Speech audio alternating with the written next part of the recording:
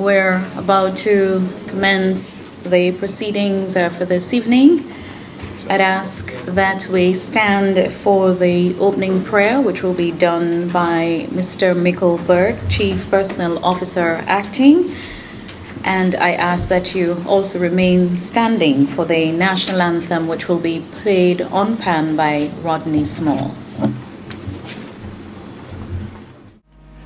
Eternal God and Heavenly Father, we thank you that you're in our midst, that you are God supreme, that you are God exalted. We pray that, Lord, as we seek to honor you tonight, that you remind us, Lord, that as we come together as public servants, our greater calling, Lord, are to be servants of you. So, Father, we pray that you would bless all that is done tonight. Let it be done unto your honor and your glory. Let, Lord, those who are given the authority, Lord, to speak tonight, speak, Lord, with a voice that is from the heavens, a voice that is from your throne, so that, Lord, our hearts would be touched. We would leave here blessed and refreshed, revitalized, ready and willing to take on the challenges of our daily work activities. So, Father, we thank you that you have made it possible for this night to happen. We thank you for your blessings and we pray for your guidance. All these things we ask in the Son Jesus Christ we pray. Amen. Amen.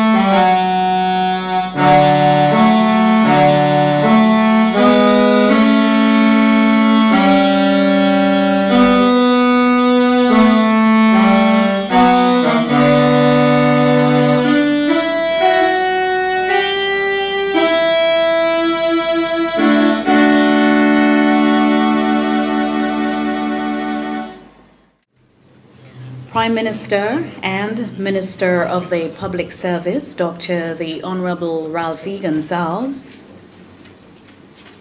Minister of Health, Wellness and the Environment, the Honorable Luke Brown, Minister of Education, Sinclair Jimmy Prince, Minister of National Mobilization, the Honorable Frederick Stevenson,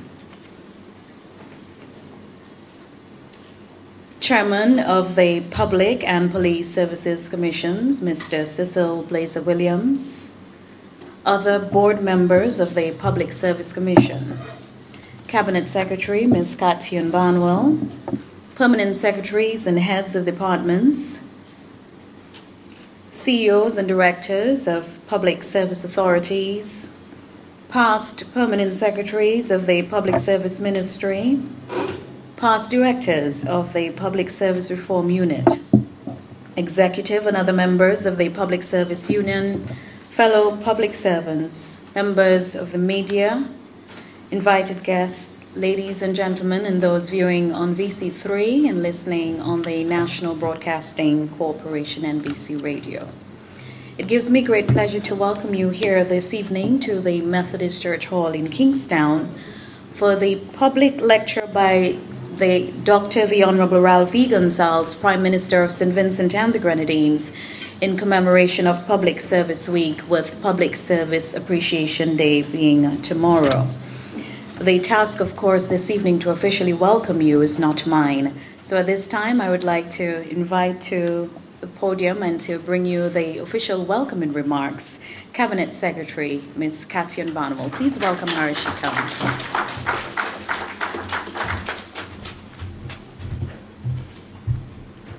Thank you very much. Our chairperson, Ms. Dion John, Director, API. Dr. the Honorable Ralph E. Gonsalves, Prime Minister and Minister of the Public Service, Ministers of Government, members of our viewing and listening audience, the Chairman of the Public and Police Service Commissions, Mr. Cecil Blazer Williams, other members of the Police and Public Service Commissions, permanent secretaries, heads of department, heads of statutory corporations, representatives of the private sector, fellow public servants, both retired and currently serving, our invited guests and our stakeholders, members of the media, a pleasant good evening to everyone. I am honored to be here tonight to welcome you to this public lecture by our Honorable Prime Minister on the occasion of our celebration of Public Service Week 2016. This week is being celebrated under the theme Productivity and Service Excellence in the Public Sector. And I'm sure we will all agree that this is timely, it's relevant, and it is something that we can all relate to, both as public servants and persons who benefit from the services that we provide. The week's program has been led and organized by the Public Sector Reform Unit, which is part of the Office of the Prime Minister. I see Mr. Harry and other members of staff here. They, of course, we have all been ably assisted by our colleagues from throughout other ministries and departments in the public service who have approached this task with a great measure of enthusiasm. So we'd like to thank them for their support.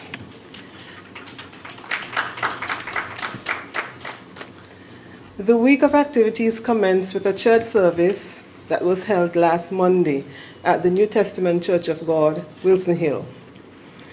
It was very successful in terms of the energy and that was generated and the sense of togetherness, unity that was very much present. The actual public service day, though, will be observed tomorrow on the 23rd. And we would like to extend a very warm invitation to everybody present here and listening to be part of our public service exhibition, which will be staged in Kingstown on the site of the former, now demolished Treasury building that is close to the post office building. What did we set out to do when we decided to celebrate, join the rest of the international community in celebrating Public Service Week? We really wanted to bring into focus the work of public servants throughout the various departments and ministries. We also wanted to foster closer ties to the persons whom we serve on a daily basis and who are really the reason that we can wear the label public servants. It is also intended to create a greater level of cohesiveness and unity among our ranks, so that we can be unified in our vision, in our sense of purpose, as we deliver the services that we are paid to deliver. I am well aware that all of this activity will bring attention to our successes and accomplishments. I'm also very keenly aware that these activities may well bring into focus our shortcomings, deficiencies, and failures. And that is as it should be. As public servants, we must be commended for the positive things that we accomplish. We must also be held to account when we do not work, produce, and deliver at the accepted standards. We have to be tireless in our efforts to be better at what we do. I am keenly looking forward to hearing our Honourable Prime Minister this evening as he shares with us his thoughts and views on these and related matters. We will all benefit from his wisdom and experience. As he is often heard to say, he has been around since before Facebook and before the computer became an integral part of our daily lives. So if you think that there is a lot of information on the internet, then you should listen closely to this lecture tonight. You will receive information that has been distilled through lived experience, years of disciplined study, and deep and thoughtful reflection. There is simply no substitute for this. We are certainly in for a treat. So once again, I won't prolong the welcome. I just want to thank you for being here with us and for listening, following us, and for giving support to our week of activities, and to welcome you very warmly to this lecture. Thank you very much.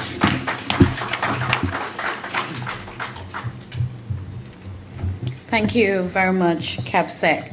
And of course, the CAPSEC pointed out the activities which were held throughout the week. Monday's church service, I'm sure you would agree, was very faith-building and very rewarding. The sermon was just excellent. And let me at this time take the opportunity to welcome the Honourable Minister of Tourism, Sports and Culture, the Honourable Cecil Mackey. Welcome, and we're happy to have you here. We'll proceed at this time, but just to say that we're also going live on Star FM, so we welcome our listeners to on Star Radio too. Our next remarks we'll hear from the Chairman of the Police and Public Service Commissions, Mr. Cecil Blazer-Williams. Please put your hands together and welcome him as he comes.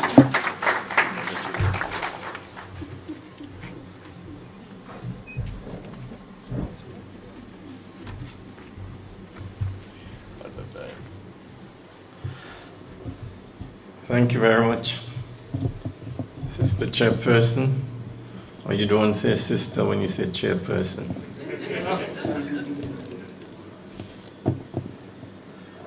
Honourable Prime Minister, Dr. Ralphie Gonsalves,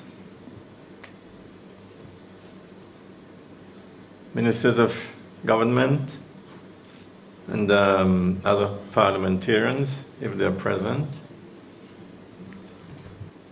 my colleagues in the Public Service Commission, Police Service Commission, senior public servants, permanent secretaries, heads of department.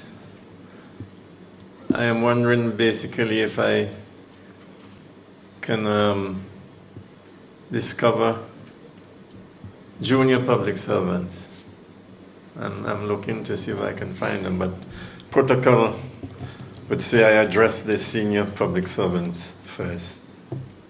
Ladies and gentlemen, we are dealing here this evening with a lecture on the public service, and this will be delivered by the Honourable Prime Minister. I am just going to make a few remarks.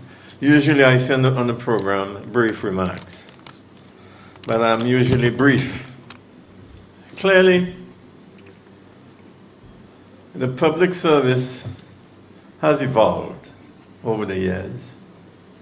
We've come through colonial period, we've come through statehood and independence, and we're into what you might call the post-independence era.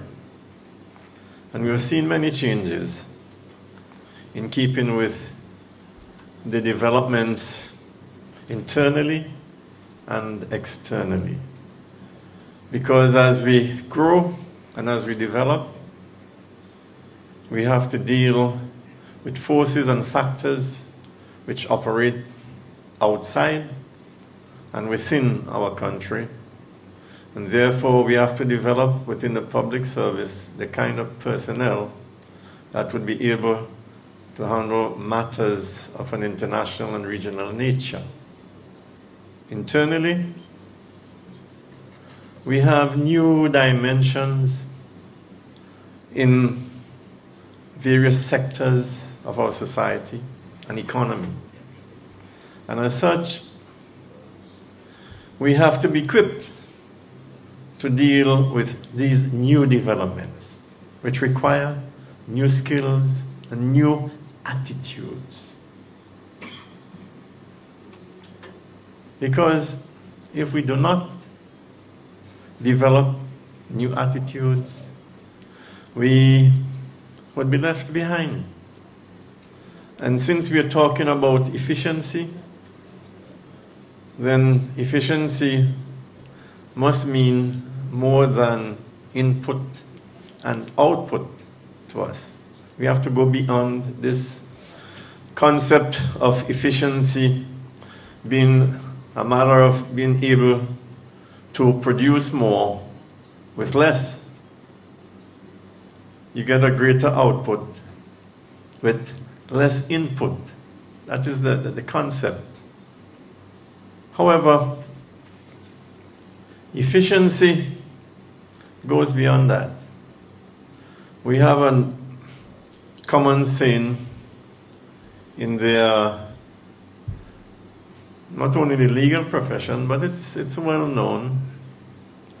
Justice must not only be done, it must appear also to have been done.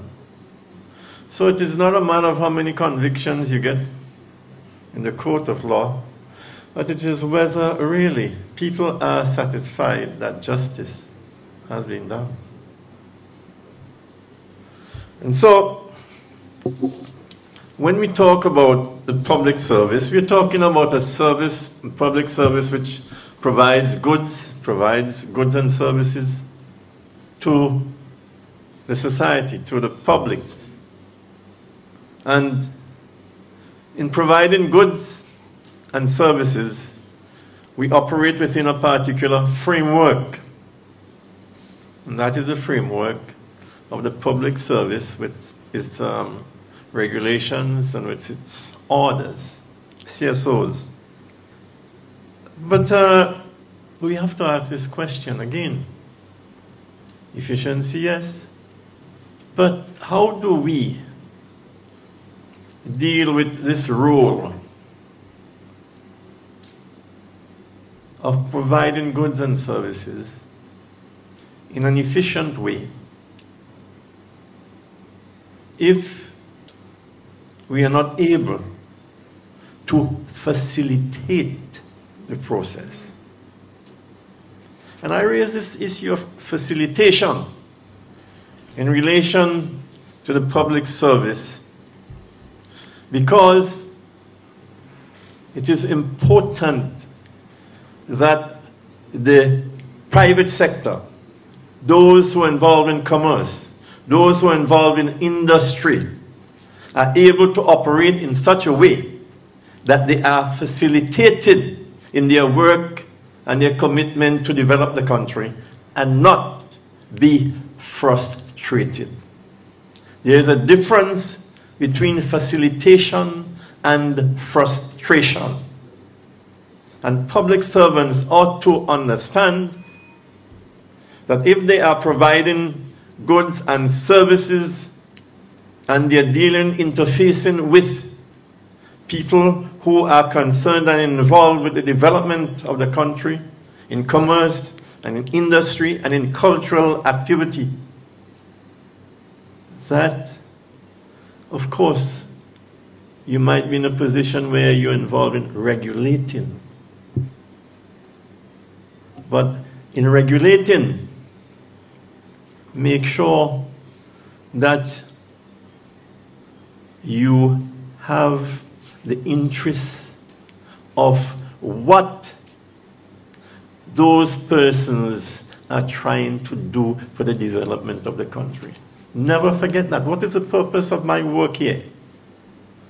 To prevent, and I'm going to be a little specific, to prevent or to give an importer problems in getting his goods cleared at the customs. Do we try our best to make sure that that person gets his goods out in time to meet certain demands so that the society can function properly? I make these remarks because there have been complaints. And we need to deal with this issue of facilitation, because that is what drives the economy. That is what drives commerce. Another point I want to raise, and we're talking about efficiency. The other point I want to raise has to do with actual workings within departments of our government. It is that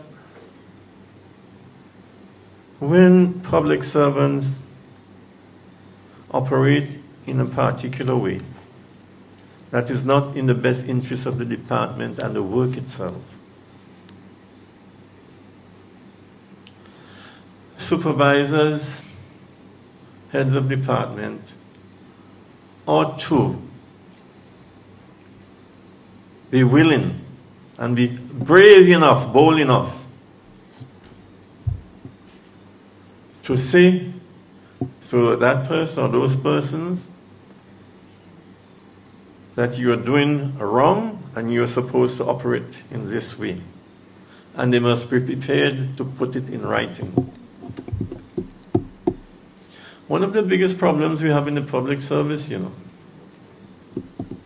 is that people are afraid to write things that assist in the process of keeping proper order within and discipline within the public service. And we have had a few developments which I think have been unfortunate. I'm sounding somewhat a little negative tonight, but I think it is important because we want to create what I call positivity. And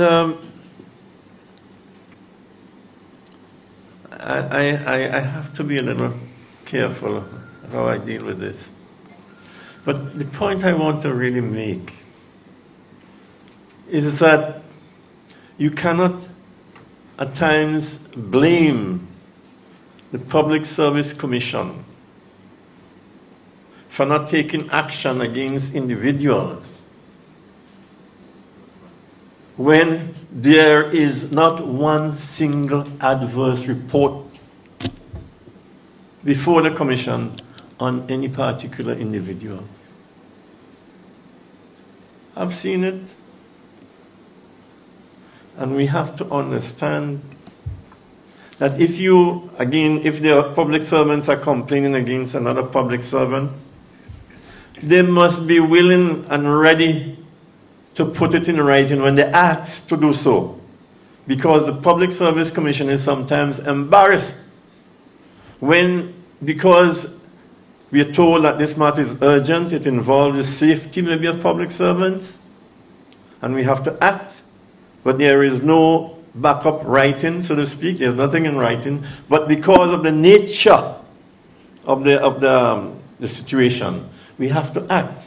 And when we act and we ask for the backup information, nobody wants to put anything in writing. And we're embarrassed. And I'm saying that you're going to find a different approach. Because we need to put, or how you put it?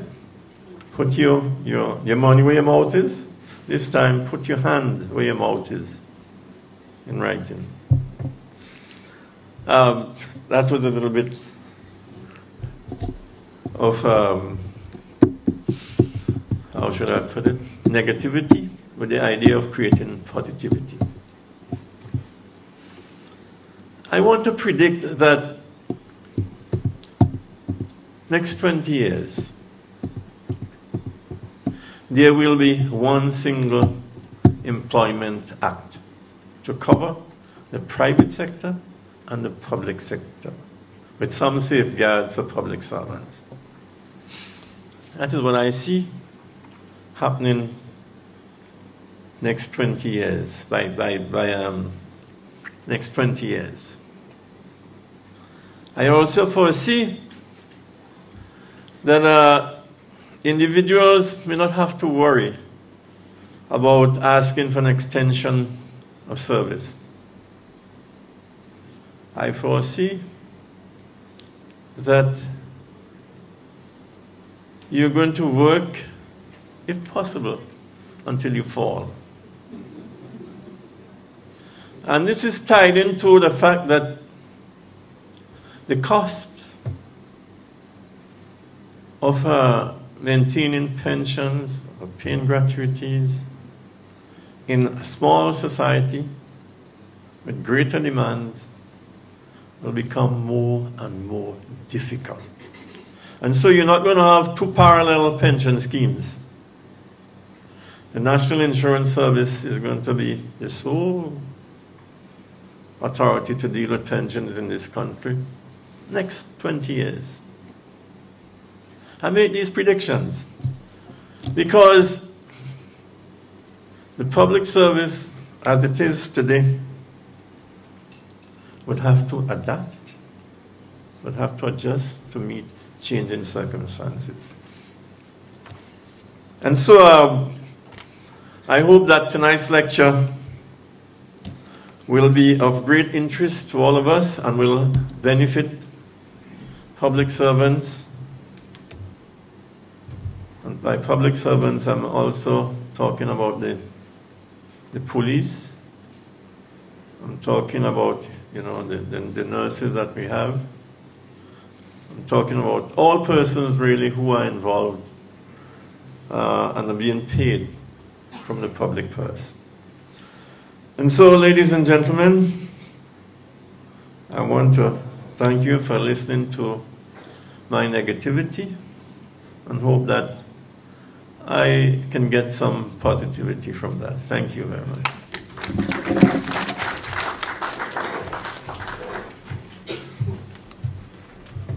Thank you very much, Mr. Williams. It seems as if this week we, as public servants, are being flooded with very timely messages, and I'm sure you will agree.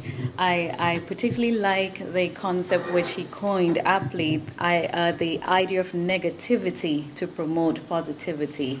And of course, we've all got a responsibility to ensure that we, the keepers of our various departments, that we put the necessary mechanisms in place to ensure that we facilitate the process, as the chairman rightly said.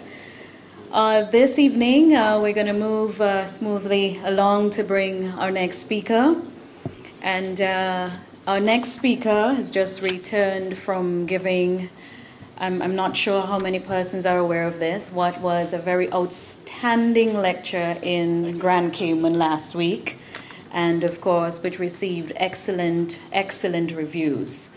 And this evening, earlier this week on Monday, he congratulated and commended public servants for the work they continue to do for the development of our beautiful country, St. Vincent and the Grenadines. And this evening, he is here to bring us the lecture to mark this grand observance of Public Service Week, in particular Public Service Day tomorrow. Please join me in welcoming the Honorable Prime Minister, the Honorable Ralph E. Gonsalves, and Minister of the Public Service.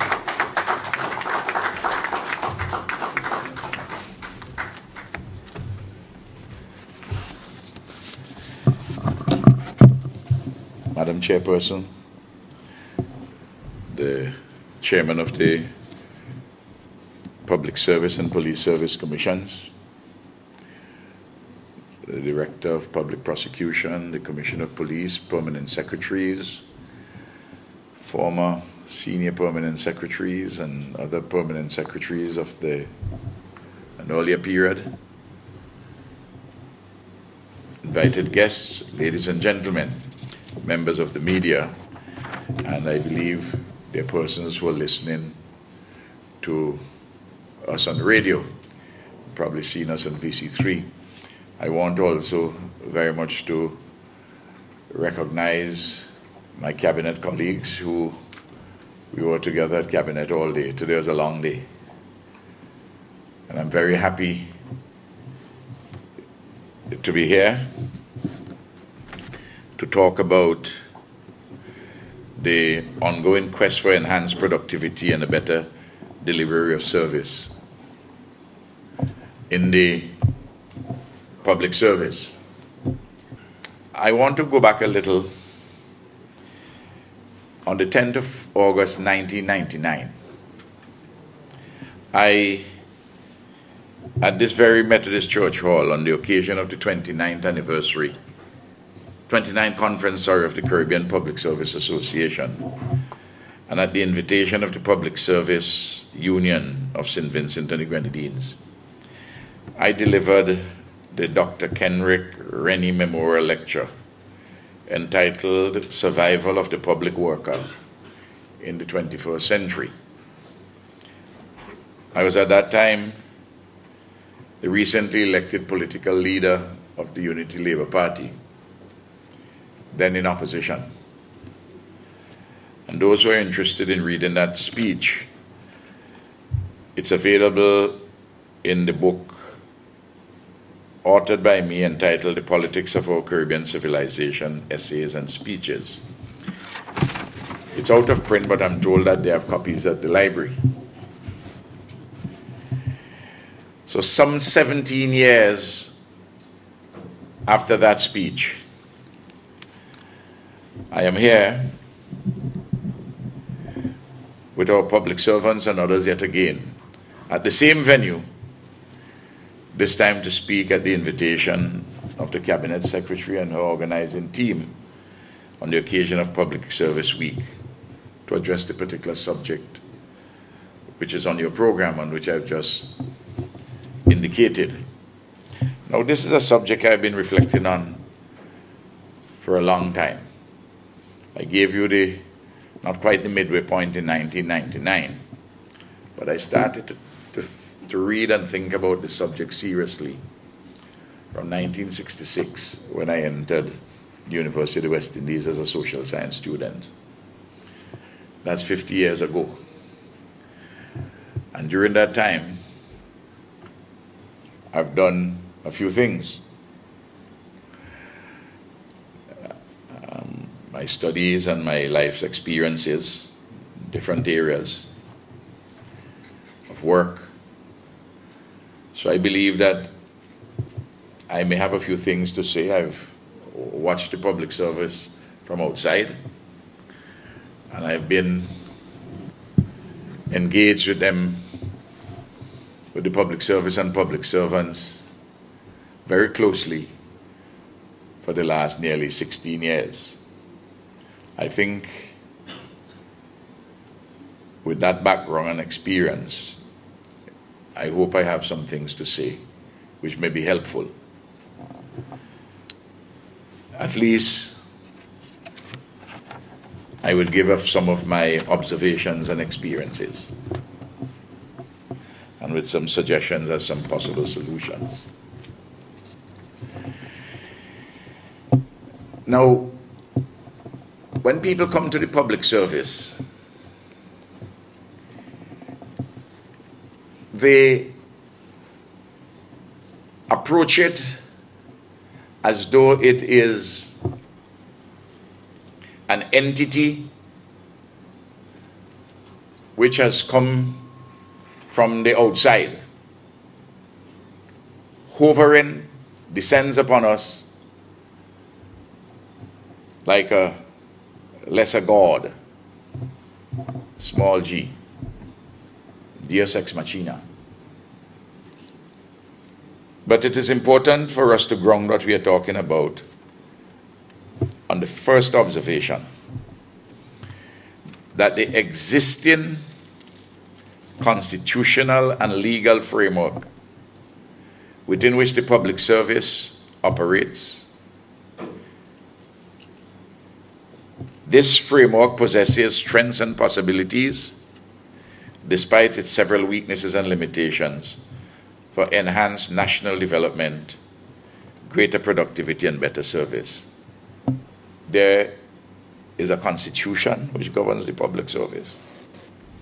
There's a body of laws which governs the public service, and the police service, and the teaching service. And there are regulations. Now, people who are listening may say, well, that might be obvious. But a lot of things which happen from the public's perception, either for good or ill, it must take place within a particular framework, legal and constitutional. And if you transgress, there is an institution called the law courts, which the citizen, the aggrieved citizen, can go ultimately for redress through one of the several prerogative writs, injunction, mandamus, to compel it to do something, prohibition, certiorari, under the general rubric nowadays of judicial review. That's there. So when the public servant functions, there is an ultimate oversight, but intermediate between its functioning and that ultimate oversight, there are other authority centers to which the individual public servant is responsible. In other words, the public service and public servants are not laws unto themselves. Very fundamental.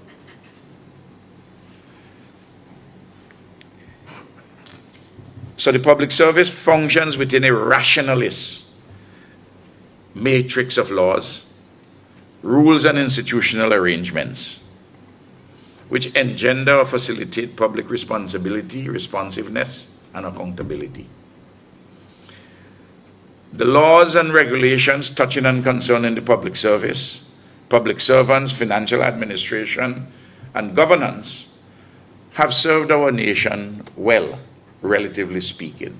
This is something, again, which persons who are nowadays complaining about every single thing, some persons, because there are some persons, as soon as a challenge arises, there are complaints. And the rules have to be bent to facilitate your own personal interest and complaint, according to some people. And when this is not done that way, it's a bunch of jokers and lawless people you have inside of the public service. And if you don't get a result which you like, it is injustice. So the story goes. But I have to repeat a point which, at a time when several persons who should know better seek to engender lawlessness and confusion, that in fact there's a constitution, there are bodies of laws, there are regulations governing the function of the public service and the public servants. And they are answerable both to the public in a broad political sense through their representatives in Parliament, and ultimately at the elections. But they're also responsible to internal procedures and systems and hierarchies. Now, I know when we speak of hierarchies, in this day and age where information communications technology has shaken the foundations of hierarchies in your family, you have to accommodate yourself to the challenges. But total confusion would exist in the family if there are no hierarchies of authority. And everywhere you would have to have hierarchies. These are not hierarchies ascribed by a divine right to be present somewhere in the public service, but through a process of recruitment, appointment, and promotion. These things are not mysteries. But of course, we have to function as public servants within the changing environment, taking into account a number of factors, including the requisite for openness and greater transparency, derived in part from the revolution in information communications technology, but a sensibility about the necessity and desirability of openness and accountability and transparency.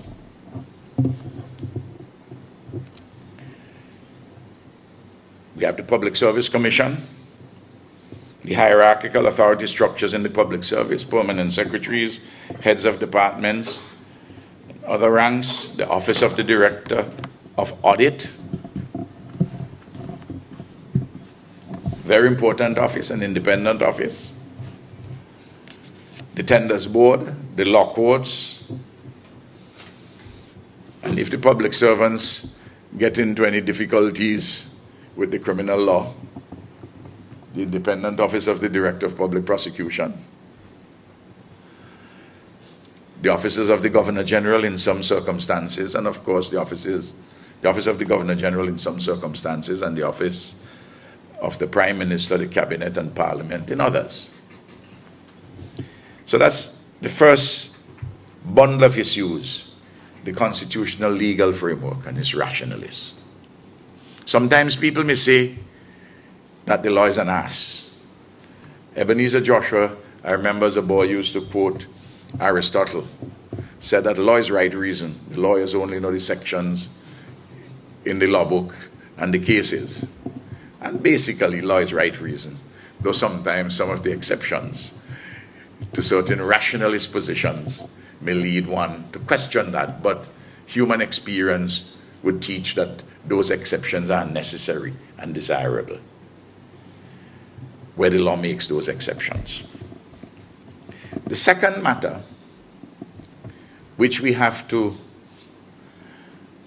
look at, again, not something obvious, but we have to say these obvious things to draw them to our consciousness in Public Service Week and tomorrow's World Public Service Day.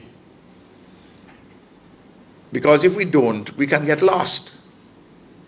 And the discussion can be all over the place.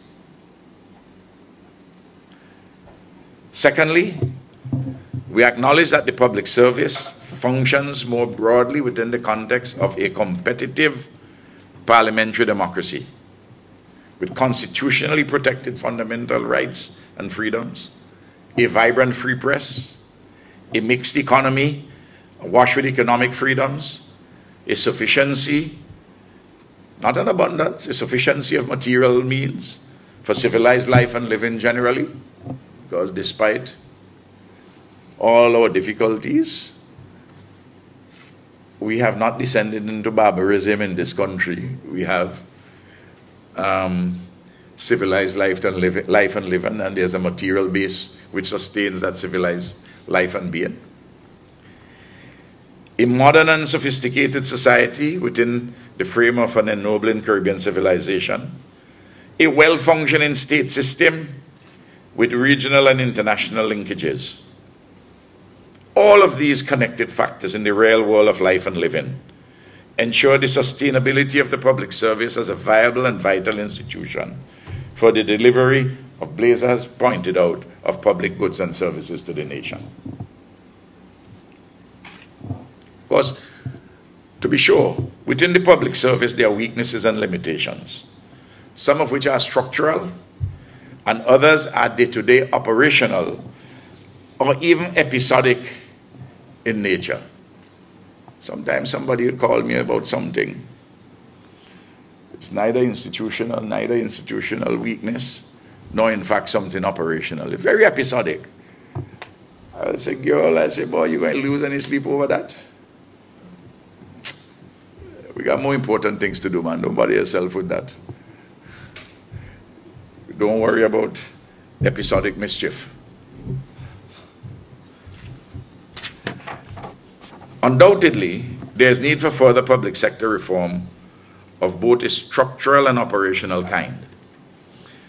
And I will talk of some of these to lift further productivity and service to the people. But many of the difficulties encountered in the public service as currently structured and operated can be resolved by public servants themselves. And the public servants so persuasively inform me. There are structural problems, institutional weaknesses, some operational ones, but it is within the public servants themselves to address many of the problems which we have, many of the challenges which we face. And I would list some of the ways in which the productivity and service can be enhanced through individuals acting singly and in collectives in the public service. So I begin, those of you who are always fascinated with systems analysis, I begin by sketching an environment which is here. What exists outside? The people, the economy, the political, competitive political system, the economy, the laws, and everything. And this is the environment. And this is the civil service system or the public service system. And the environment affects this public service. But there are things within the public service itself, institutions within it, and structures which we have to take account of, and people who work in it. And then out of that, those workings of the public service, influenced by the environment and also contained influence by what is happening inside, including people, and then you deliver the outputs. And we are seeking for the outputs in our lecture to be enhanced. We are seeking better service. And of course, there is always a feedback from those decisions which come back to the environment and come to the public service structures themselves. If it is positive, it strengthens what you're doing in the environment and in the public service. If it's negative, well, we have to find a way to turn those negatives into positives, those weaknesses and limitations into strengths and possibilities, to tie what Blazer was saying with a framework which I'm suggesting. So I want, having set that broad frame, I'll come back to some things within it, but I want to address what is inside with the public servants themselves. And I've listed 10 matters, very briefly. Some of them are sung so mundane and ordinary. But there are a lot of things which are mundane and sounding ordinary, even boring, but they're very important. The first one, it's almost as if I'm a pastor talking about it. You know, the literature in theology says it begins with you. There's even a song on that. There's even a beautiful hymn on it. It begins with me and you. And a lot of times, you know, and I'll say a little about that too, because I make observations. I don't say something. I don't speak about my observations all the time. I internalize them and I factor them in my head, and they influence me in asking somebody to do something or not do something, or in my relations with them. Because there are some people who don't think it has anything to do with them at all. It has to do with everybody else.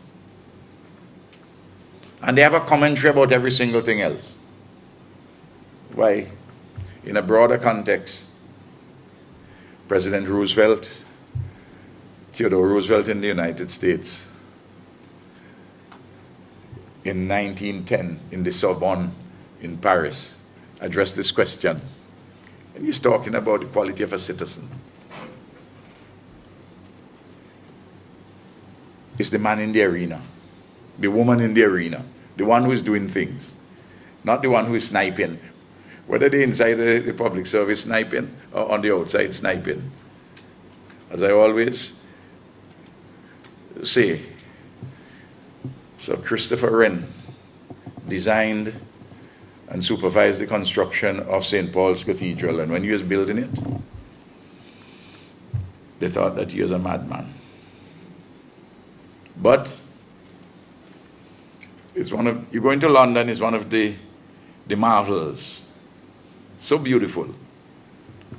Same thing when Solomon was building the temple to house the Ark of the Covenant. Why are you spending so much money on that? Why are you buying so much?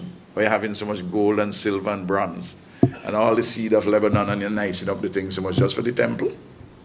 Just to house the Ark of the Covenant? You're wasting your time. People don't have any patience with it.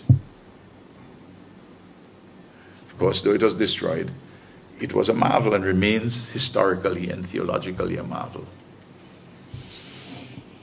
And I give several examples. I gave one the other day about, from another form of, another era, in Blazer's era of poetry.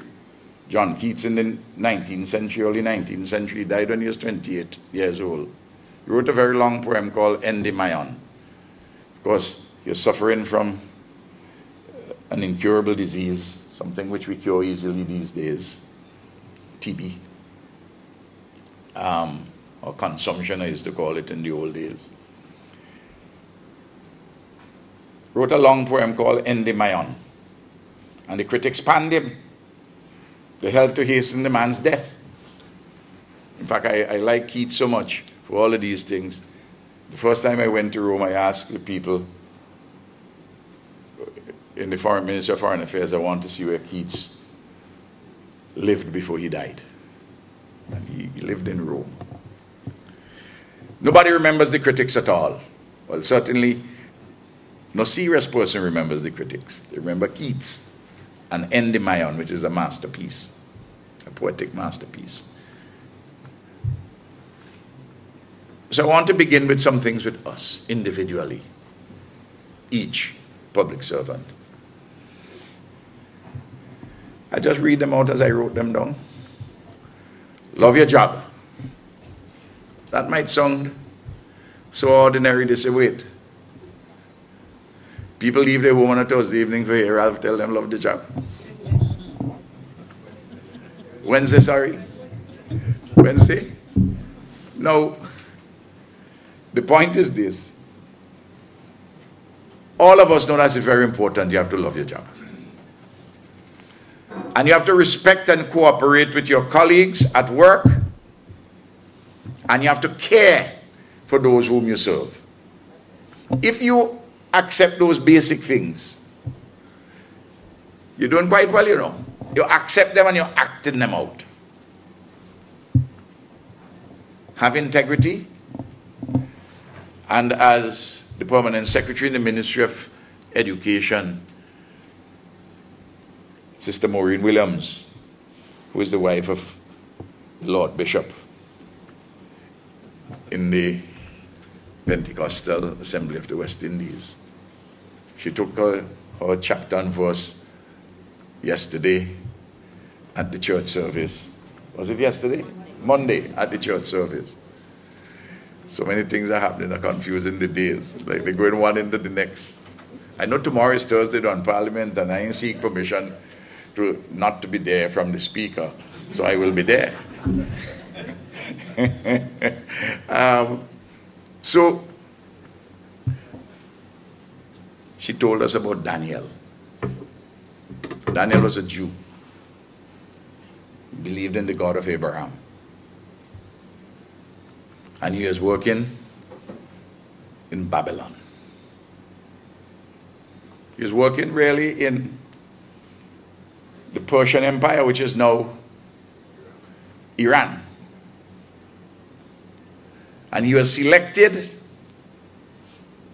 to be in charge of all the regional administrators, or satraps. That's what they call them. Satraps. And why? The Bible put it easy, precise. Because he had an excellent spirit. And loving your job, respecting and cooperating with your colleagues at work, and care for those whom you serve, and you have integrity, all those things make up Daniel's excellent spirit and our excellent spirit, if we have them. So that's the first thing. Begins with us. So every day we go to work, we ask ourselves, really, should we be inside of this work? You know, we really want to, we love people. We want to create confusion with our colleagues, or we really want to work with them good. The people whom I'm serving, are they really a botheration to me? Are they a vexation to my spirit? Eh? Will they come worry me here for this morning? Eh? May I have my cup of coffee?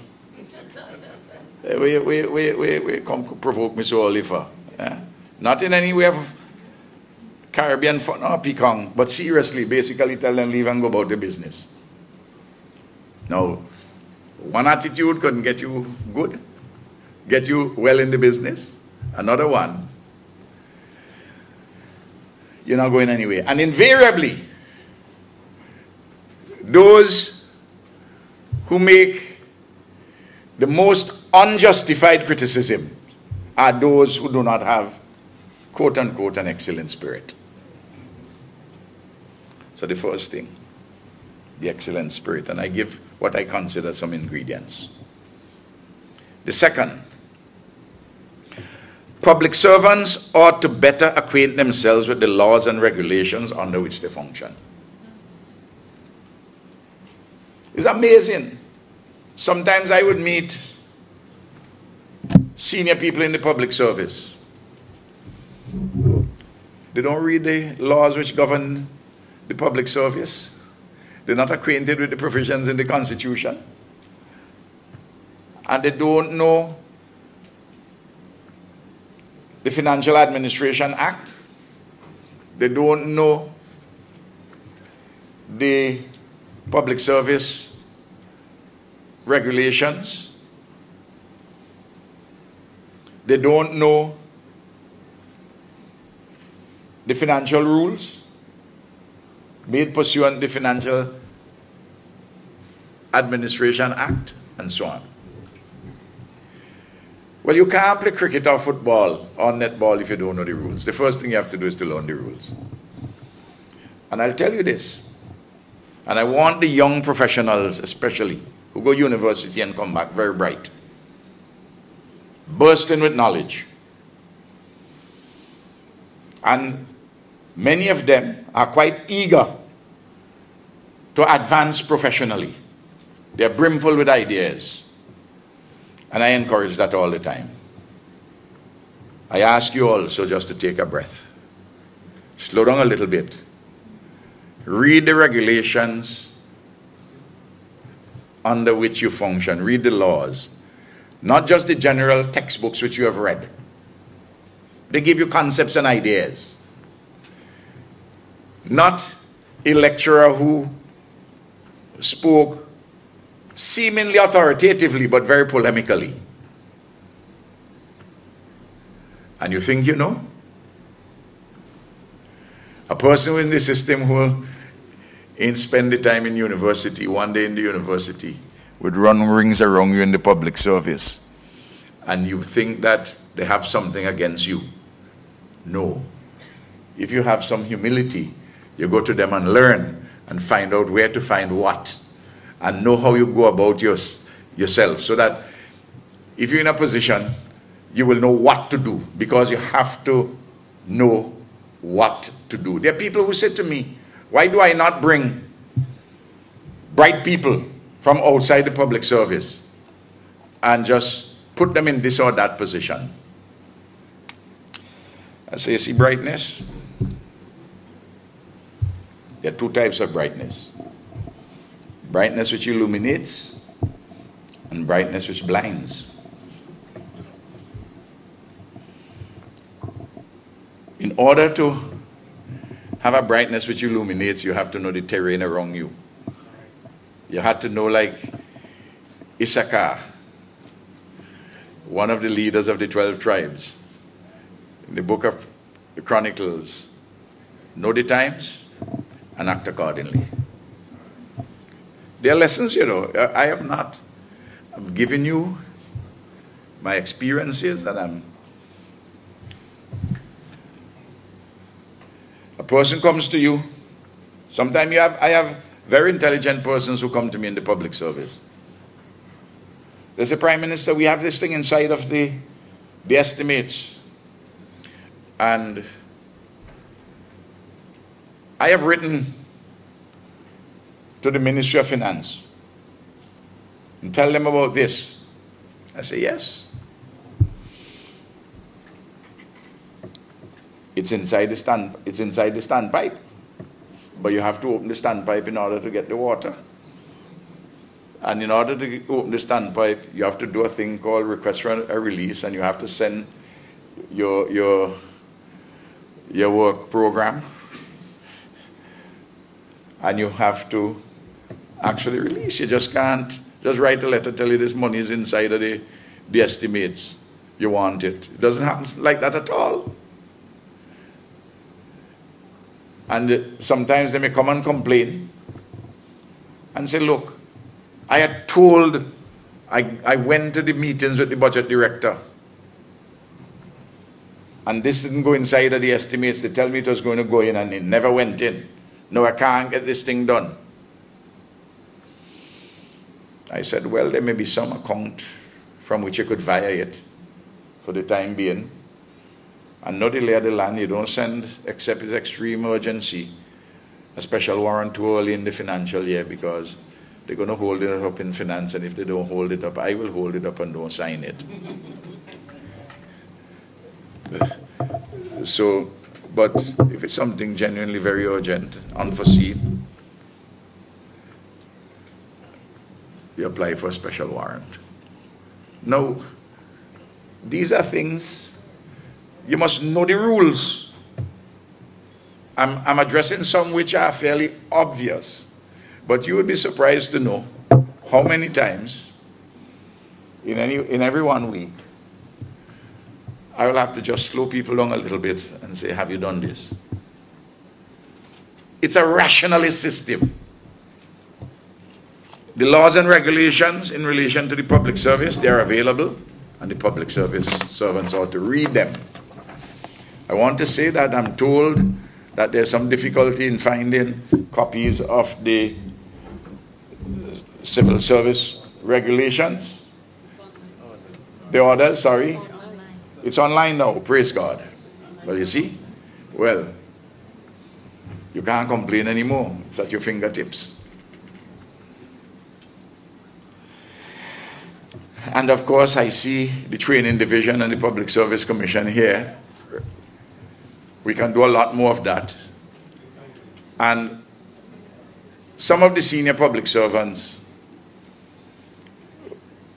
should do a little refresher, because sometimes they forget some of the things. Thirdly,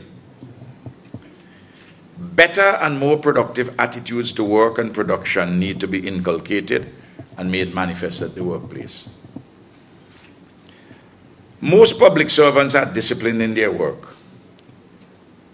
But we all here know, who are public servants, that there are too many who are addicted to lateness, absenteeism, time watching and time wasting, and some disruptive work attitudes. And you have some examples, you know. I'd name a few, but you can have others. Excessive bickering and complaining often about trivia. I mean, if you get up one morning and go to the bathroom and you turn on the tap and you can't get any water, you call your neighbor has water. You don't throw a tantrum. There may be one of several reasons why you must ask yourself first if you pay the water bill. There's some obvious things before you start to... No, but even if you throw the tantrum, say, what the hell? I mean, I don't have any water here this morning. Ask yourself first, did I pay the water bill? Did God them cut me off? And then you say, well, no, I pay my water bill and the water was here yesterday and so on. You may ask your husband to go and see if they stop cork outside, somebody turn it off. If all that is in order, it may just be you need a plumber. If your husband or you can't, just screw the thing, have a wrench and screw it and put in the washer. Or that's maybe all you need. You know, Pastor? But you don't create a scene. You just take it in your strides and you solve the problem. So I'm urging, just when it happens, sometimes you're under pressure, you just cool it. And if somebody comes and sounds a little agitated, we can deal with that. That's not a big thing to fuss yourself too much about. Of course, you have a lot of interpersonal jealousies, the sources of which are myriad.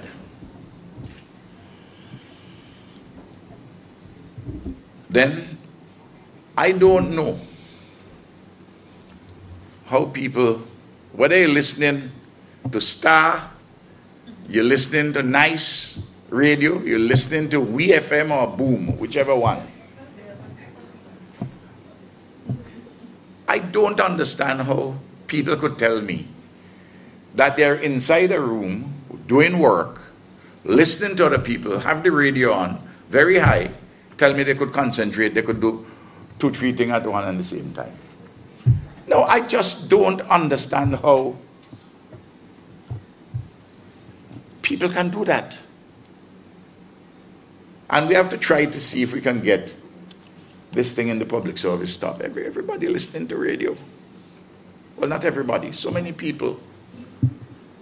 I mean, listen to the radio on your own time. There's a lot of things to listen to on the radio. I know when I say that, they say, oh, you want to control what I listen to now? I said Star, or Nice, or Boom, or Extreme, or whichever one you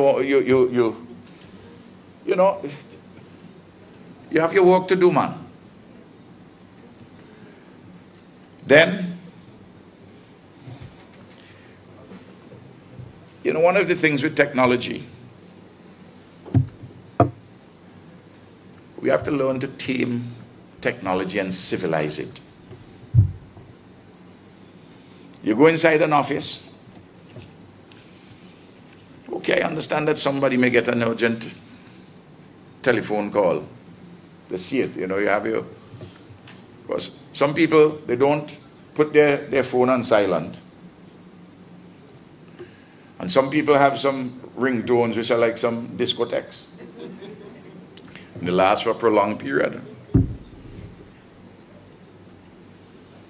But you will go to an office and somebody is on the phone, leisurely holding a conversation while you're standing up waiting on them to be served. I mean, that's why I talk about taming and civilizing the technology. Because you wouldn't like anybody to do that to you.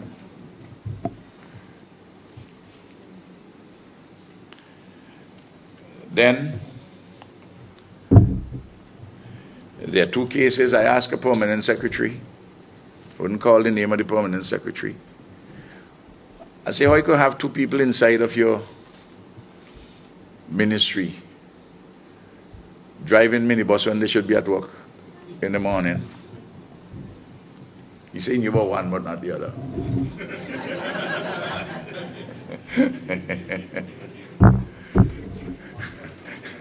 And then I ask, as the one is tolerable.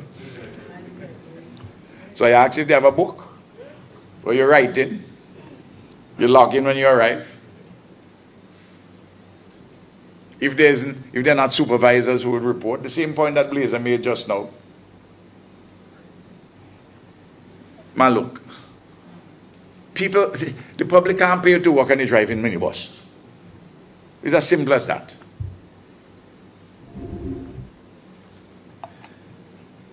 And then a number of people, they lack the focus on for assigned tasks. So that's third one. Fourth, cutting out the misuse or abuse of government property for personal or other people's benefit. You know, I'm proud to say that since we came to office, ministers are no longer found driving government vehicles. I think you'll notice that. I told them very early, by the terms of the employment of the Governor General and the Prime Minister, we're the only two who by our employment and our status in the system, who have government vehicles assigned personally to us with a driver. I will never be found driving G7 because it's not my vehicle. The government, if I want to drive a vehicle, I have one which I can drive. At election time, I have the Picankara.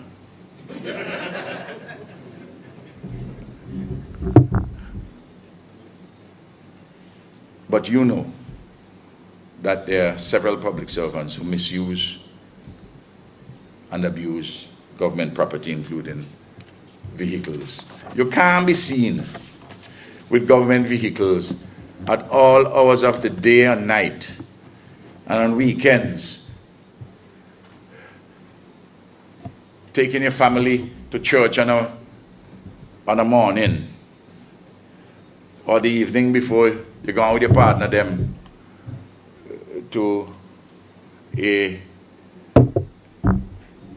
go to a disco. I hope we don't see any public servants with government vehicles at places over the carnival. I understand some strange names of some events, Slippery When Wet, and other such ventures.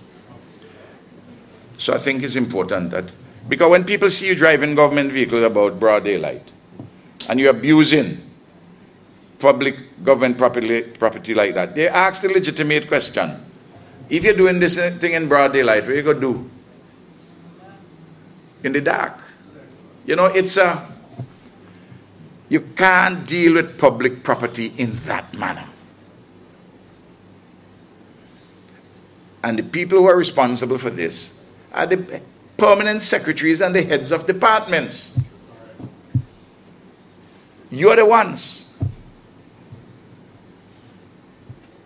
Fifth, you know, leadership is so important. And we have some good leaders in the public service. But you know, we have some examples of less than optimal leadership. And we have to bring those brothers and sisters up to speed, and they have to realize their own weaknesses. When you arrive at the position of a leader, you have to be able to tell even your best friend in the public service, you're coming to work too late, you're absenting yourself too much, you're bickering too much, you're doing this, you're doing that. Because if you don't, the thing is going to fall apart around you. 6, you have to organize your work schedule or programs in a practical way, and you have to make sure that the members of staff buy into this program. I don't know how some people can run a ministry as a head of a ministry, a permanent secretary or cabinet secretary, and don't assign a day sometime during the week with your relevant staff, and I leave that to you to define who are relevant, who are senior, who are, to hold a meeting and say, what have we been doing? What are we supposed to do this week? What are we supposed to do next week? And those who are assigned tasks, you get to them and say, this is what we expect you to do. Then we have to have internal checks and management performance audits, and to see that they're carried out on an ongoing basis. One of the problems which we have had is that we have never been able, in the public sector reform unit, to master this question of how are we measuring public servants' performance. It's a difficult thing to measure, but we have to make better efforts, because you have to measure what are the results. Number 8, I put it by itself, and I just state it, and you know what I mean. Leave your personal problems outside the office. Leave them there. Number 9, work in coordinated ways, unified towards set goals, and avoid divisiveness. Number 10, be neutral in a party political sense. At the same time, you respect the wishes, the democratic wishes of the people, and understand that the government sets policies within the framework of the Constitution and the law. And you are required to implement professionally, with commitment, those policies which are lawfully made and within the Constitution and the law. A public servant is not a political sycophant, either of the ruling party or of the opposition party. He or she is a servant of the people with a specified role in the state administration, a very specific role. You know, there are some people, Angie could tell you, Angela, Maxima, those who are around me, the cabinet secretary. When people come to me and they think, public servants, that they think they could butter me up with a whole set of ULP rhetoric and want to think that I born yesterday, and they do it without any reason, and you know it when you see it. And I happen to know that such a person is not necessarily one who is even committed to you politically. There's no need to be sycophantic.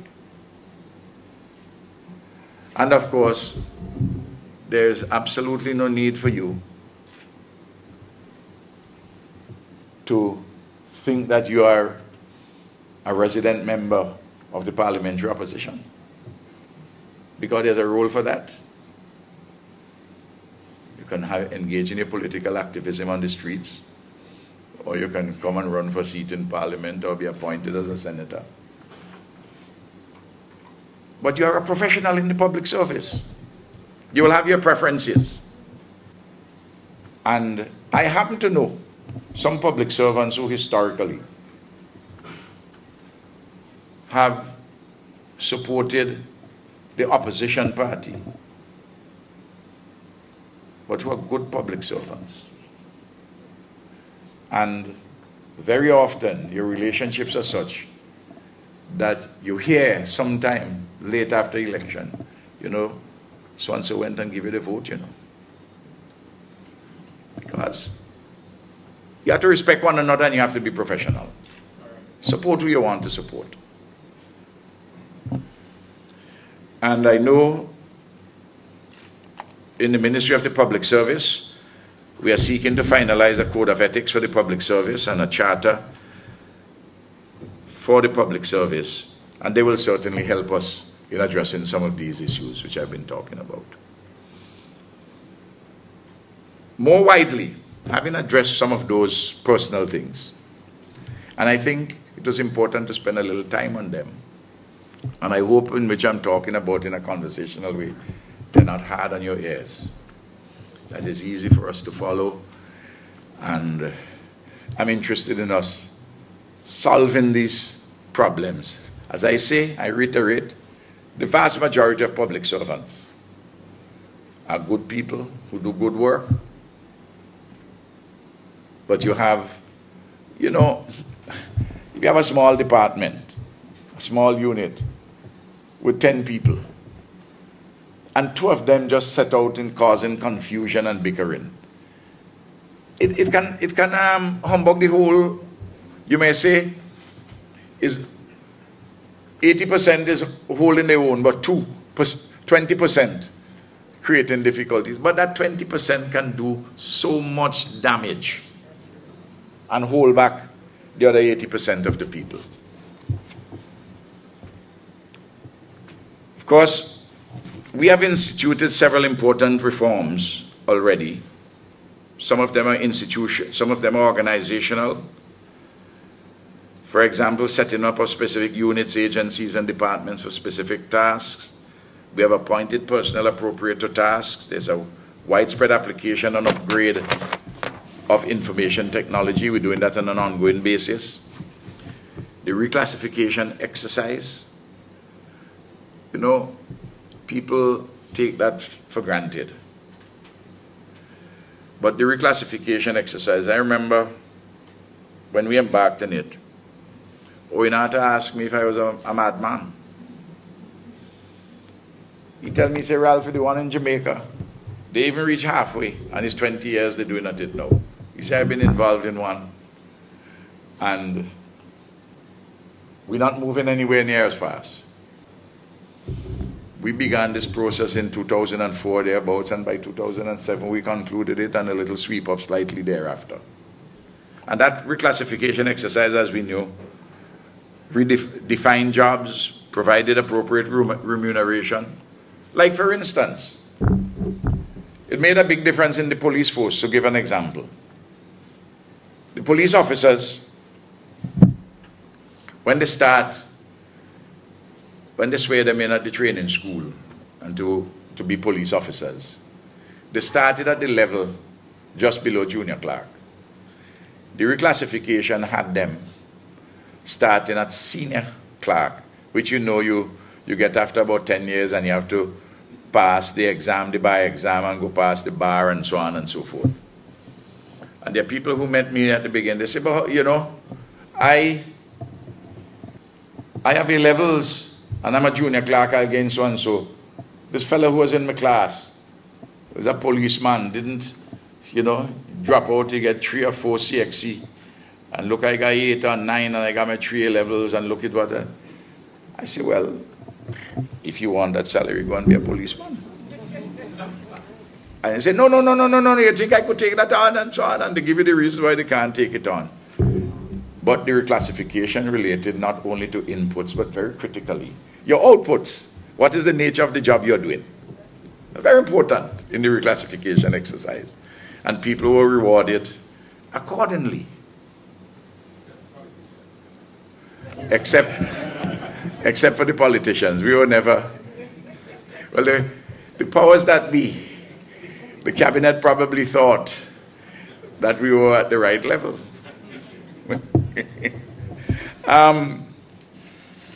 Then, of course, I think it is true to say that we have improved the material conditions of work for the public servants, improved communications and participation within the ministries and departments, within and between them, and with the public. And we have a lot more consultations and the like, and to sensitize the public on a number of things.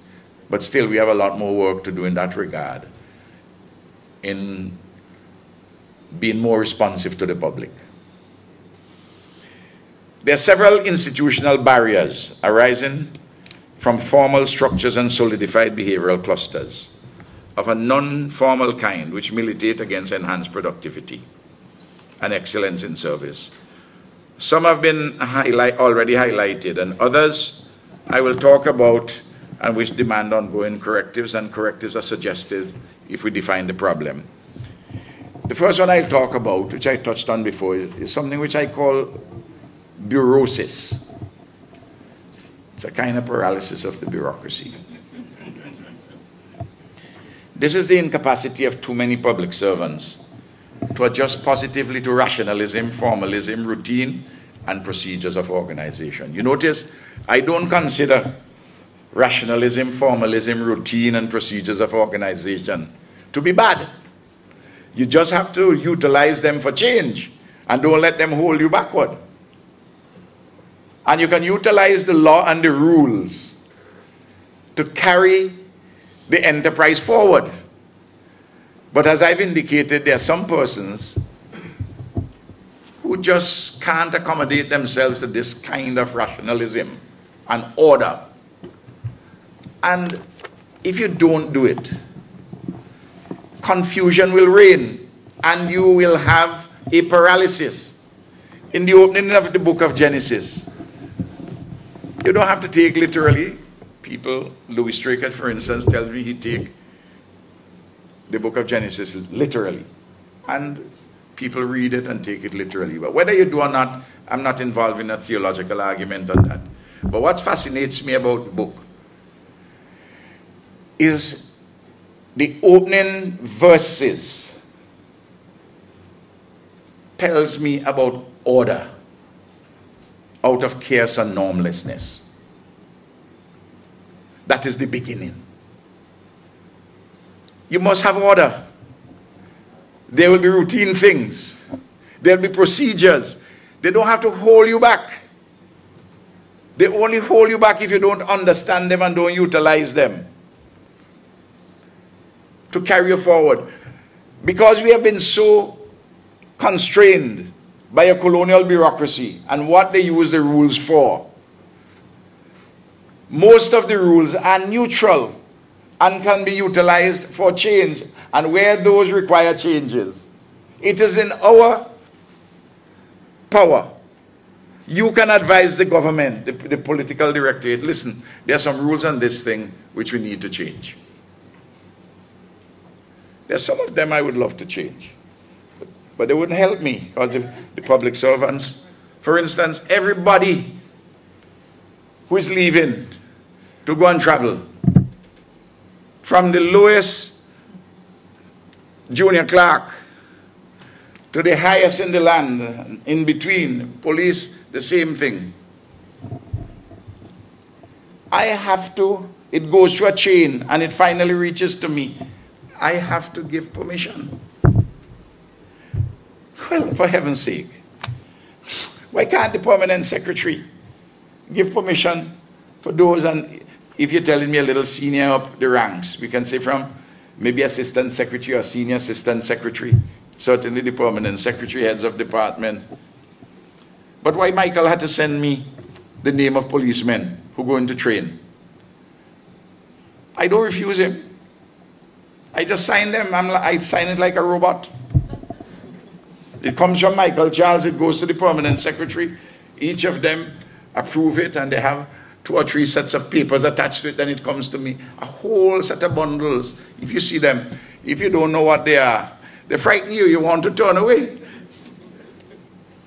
And she could tell you about them. I mean, that's a small thing, but there are several others. So we have too much centralization in some areas and too much diffusion or inchoateness in others. Thirdly, there's an insufficiency of popular controls and the inadequacy of some existing formal controls on the public service are counterproductive. Then, I find that there is on many issues an imprecise demarcation of many political and administrative roles. And if you do not have a clear demarcation, I understand that sometimes there are margins. But if you have an overzealous politician who want to grab authority, they can want to do things what the permanent secretary is doing. And if you have such an overzealous politician who want to do the permanent secretary work, you can rest assured that he or she would allow him or her, the politician, to do what they want to do, and the politician would get very little done. So there's a price for your overzealousness if you're a politician in making a power grabber. And you also have 1 or 2 senior public servants. Sometimes they make a little grab for more than they really have. And some of you know them. And you have to watch them.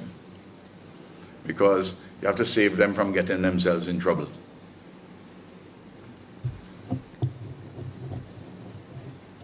Related to that is that there are too many frequent occurrences of manipulation and coercion of public servants by senior public servants and ministers of government. Look, the politician has his role, the public servant has his role, his or her role too. And we got to work together. And we have to respect one another and work for the good of the country. Knowing that the government sets the policies, the public servants administrating, and the public servants can say to the politician, you can't do it this way. If you do it this way, it would be unlawful. Or this way, though lawful, you can do it better this other lawful way, and so on and so forth. That's your role. That's how we have to work. Something which I see has been developing, and we need to examine it. Too many external agencies and even some governments from outside have too much of an unwholesome influence on public servants and even some politicians. If a particular government says something, they jump. If a particular agency says something, they jump. If the IMF says something, it doesn't mean the Ministry of Finance has to jump. If the idea is a good idea, we examine it. And then we adopt it and call it our own. Same thing in the Ministry of Finance, the Ministry of Agriculture, the Food and Agricultural Organization. That's the reality. We should look at these things critically and don't allow them to overwhelm us. But what happens sometimes?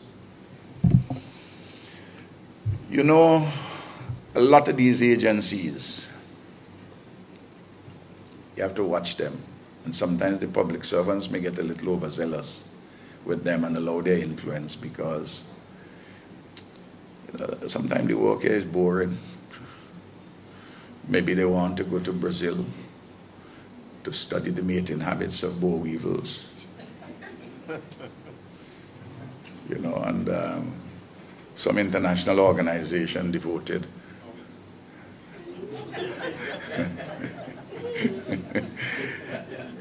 You know, so we have to watch that. And they used to send for me, so and so wants to travel, and they write on it, the permanent secretary would write,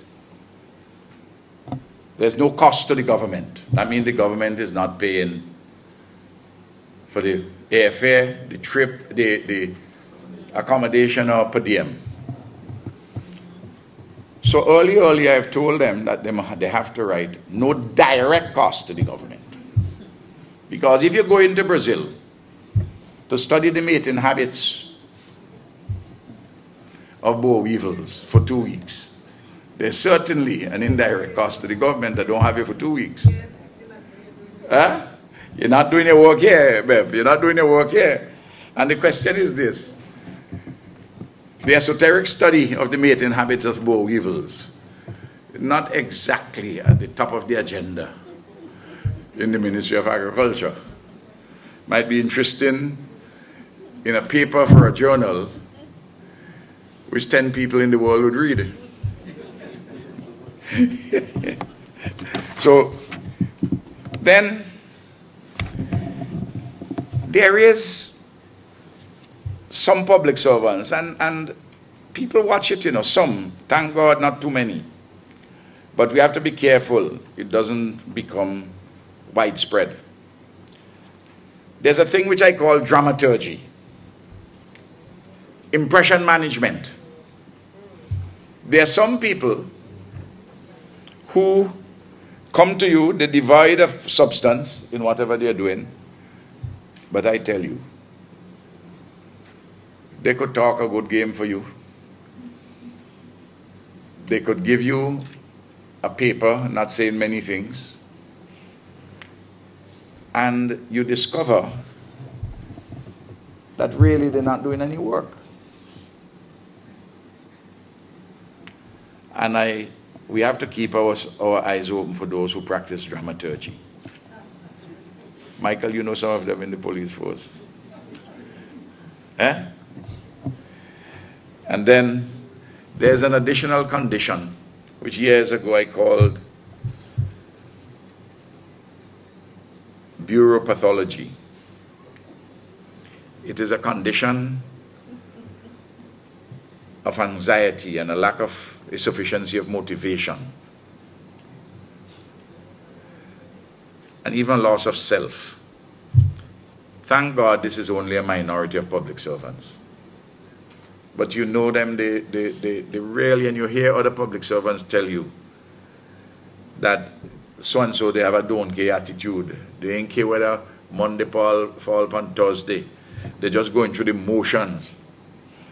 You know, somebody will tell you, well, you hear some people say, well, they only got 2 more years to go to retirement. They're watching out the time. You know, because they don't see a chance to get in the promotion and to get in the enhanced pension, because you have to be 3 years inside of the job if you're a public servant and 1 year there if you're a teacher. So they know the rules. And there are some younger ones who ain't care. They wait until the auntie sends for them in America. Thank God that they are a small minority. But I come back to it. If it's only 2 in a group of 10, it can create difficulties. And there's no need for that, because there are lots of opportunities all the time. And you can't close them off. And you must have your own professional self-respect. And you have to remember people paying you. As I say, thank God, only a small number. And we have to make sure that they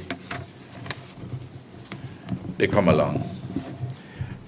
And across the board, of course, there is the limitation of insufficient material resources to meet all the pressing demands. And that's why we have to be prudent in ensuring an efficient allocation and use of the scarce resources which are available. And this is a matter both for the policymakers and for the administrators. I know that there are complaints from several public servants regarding what they consider to be inadequate remuneration. And I would be the last person to say that public servants or anybody else don't need more money. But when the complaints are being made, I just simply ask that all of us consider the following facts. 1. Since 2001, the public servants have had a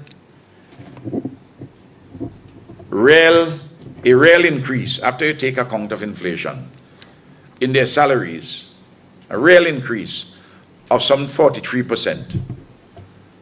The IMF made that point in their last report, way in excess of productivity, and in excess of the 28% real increase in remuneration for the workers in the rest of the country. In other words, between 2001 and now, all the categories of the public servants, you may have an individual group here or there who may lag behind, but taken as a whole, they have done better off absolutely and comparatively with other workers than in 2001. And it means, therefore, that they're receiving absolutely and comparatively with other workers a greater share of the pie. I'm not saying that they shouldn't even have more in some absolute sense, but we have to watch it in the real world, what is available, and in relation to everybody else. Then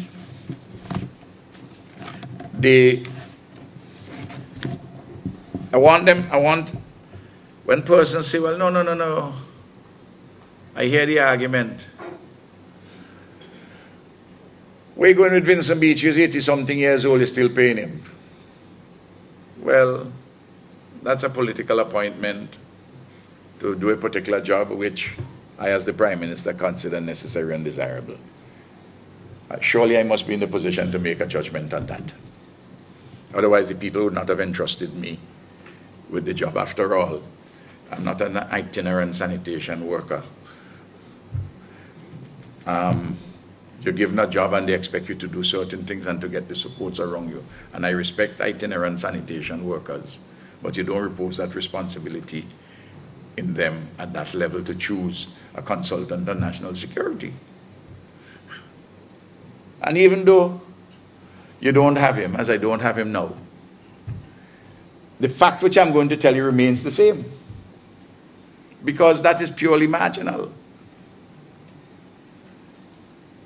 with such an appointment. Because over 60% of the revenue which we collect, the recurrent revenue, I'm not talking about loans and grants, of the taxes and charges which we collect in the central government, over 60% is consumed by salaries, wages and allowances for public servants, the employer's contribution to the NIS, that is to say the government contribution to the National Insurance Service, and retirement benefits, gratuity and pensions for those who have retired.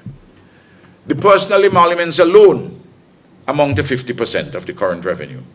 You know, in the OECS as a whole, personal emoluments on an average amount to 39.4% of current revenue. Call it 40%. I round it upwards. So you're talking about 10 percentage points more relative to our current revenue than the OECS average. I know what people will say. It is true, we have the Grenadines, and we have to duplicate a lot of services in the Grenadines. But even so, 50% is still very high of your current revenue. And then you add 11.7% of the current revenue, which goes to retirement benefits, which is the fastest growing item of recurrent expenditure. Fastest growing item. In the OECS, the average for retirement benefits is just 7%. So you see, we are nearly 5 percentage points ahead of the OECS in that regard. Two other persistent complaints among many public servants relate to appointment and promotion. And surely these are challenges given the structure of the public service, the limitation of financial resources available to the government, and the vastly improved education and training, especially university education, of increasing numbers of the public service. Just don't have enough positions open for all the tremendous persons we are bringing out through the education revolution. But what we have to do is to address these challenges, such as the structure of the public service and resource limitations, as works in progress. But in relation to appointment and promotion, fairness, objectivity, and merit must always determine the appointment and promotion. Merit does not simply mean formal qualifications. Merit is a much wider and objectively more all-embracing category, devoid of favoritism, prejudice, or other wholly subjective preference. There are some persons who come and say, well, you know, I have a master's, and this person just has a bachelor's. Well, you have to balance a number of things. Master's, the quality of your first degree compared to the person's, how you assess the persons. The person might have been around sometime before you, or even after you, and your work performance, and so on and so forth. You can't, look, I know most university graduates know they have to work in order to advance. They have to be disciplined and all that, and I commend them and I applaud them. But there are few who unfortunately feel that when they finish their university degree, everybody else must mind them because they have a university degree. No, that can't be the case. You know, the university degree is important. That's why we spend so much money on it.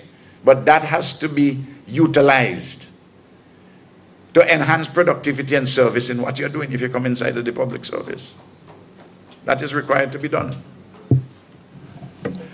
And we have some excellent ones.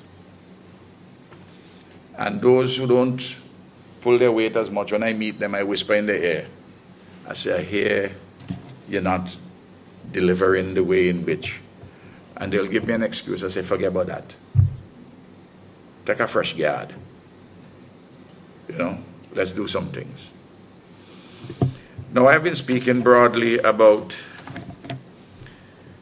all the public services, but I've been focusing in many examples, Michael, in the civil service. And another time, I hope to talk to the police. You know, the last time I had an opportunity, when you had your awards, I spoke and said certain things. And I'd like to do the same in some of the other areas. But that is what I really have to talk to you about tonight. And I gave you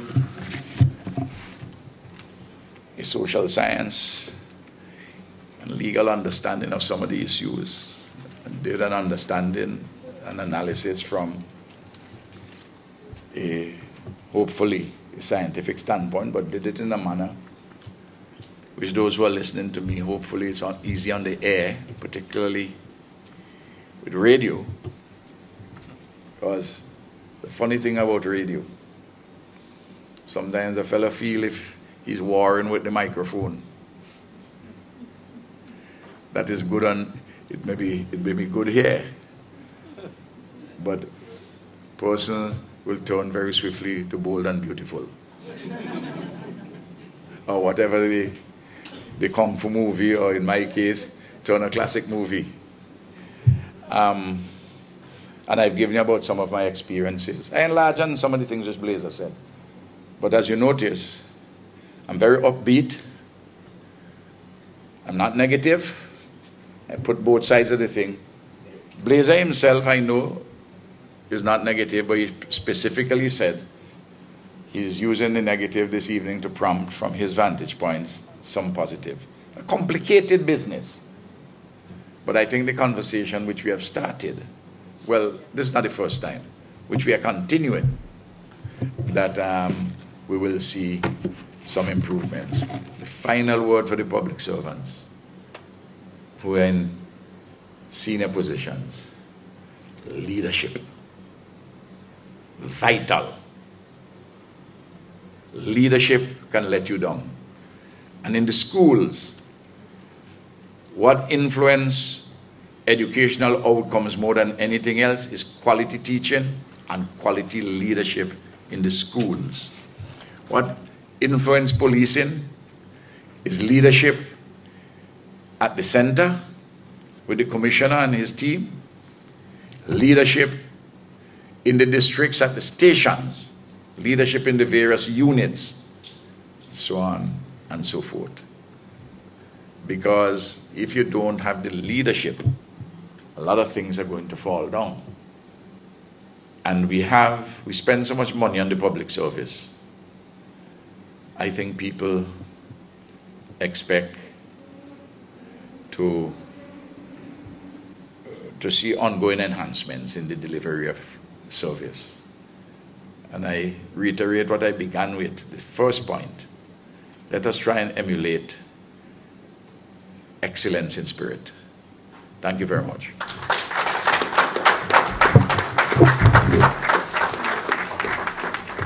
Ladies and gentlemen, please join me once more in applauding and appreciating the contribution made by the Prime Minister this evening. He spoke on the topic of productivity and service excellence in the public sector. Thank you very much again, Prime Minister.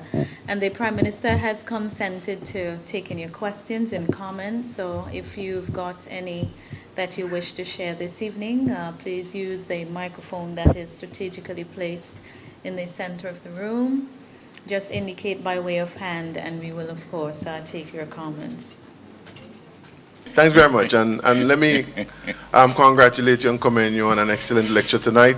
You certainly brought to the forefront much food for thought. I have two questions, and the first one has to do with a statement that you make on the institutional barriers, where you were mentioning the big stockpile of permission slips that you have to sign. And you ask the question, what is stopping the change? And you'd like to change that system so that all these permission slips don't have to come to you, because it can be done at the permanent secretary level. I'd like you to comment a little bit on what should be the process for making that change and for institutionalizing it. The permanent secretaries have to convince me that they want the authority. See what happens in a small society. People don't want to say no to somebody who wants to travel to northeastern Brazil to study the mating habits of boll weevils for 2 weeks. What I do, Howie, with the ministers, because they have to get permission from me to travel, absolutely, I wouldn't concede that to anybody, because I'm the chairman of the cabinet. But when I see their permanent secretary send something through, and then somebody along the way just send it through, somebody may have from which account it is coming, I don't put not approved. And she knows that I put on it, I will speak to the minister, PM, and I put the date and I send out the file. When the permanent secretary gets it back, permanent secretary says, the PM would like to speak to you on this. Well, they know already, because I didn't approve it. My inclination is not to approve it. Therefore, if they do not think they have a convincing argument to go, they just let it lie. So I didn't say no. I just say I will speak to the minister. So you can devise your own. Sometimes the public servants just send it through because somebody below. And what we have to look at, you see how if nobody in the Ministry of Finance, for instance, I'm going on another subject, in any senior level or any working level, would be allowed to go on holidays during the time when we are preparing the estimates or preparing the budget. Absolutely impossible. You can't. Morris Edward takes his holidays around Carnival. That's fine. He loves his fete. This year he took it a little earlier.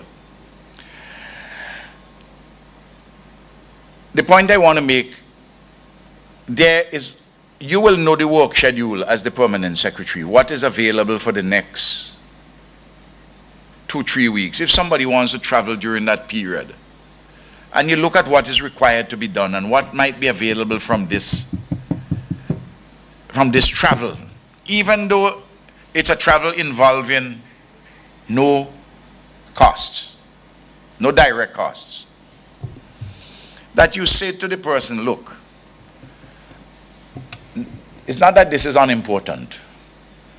Well, let me ask you, don't you think it is better if you're here for us to complete this task? Because the minister is asking this, we have to do this, we have to do that. And I will think if it is done, it is something which would build relationships rather than just send it through like that and then you grumble behind it, you know, they're going to travel again. And you should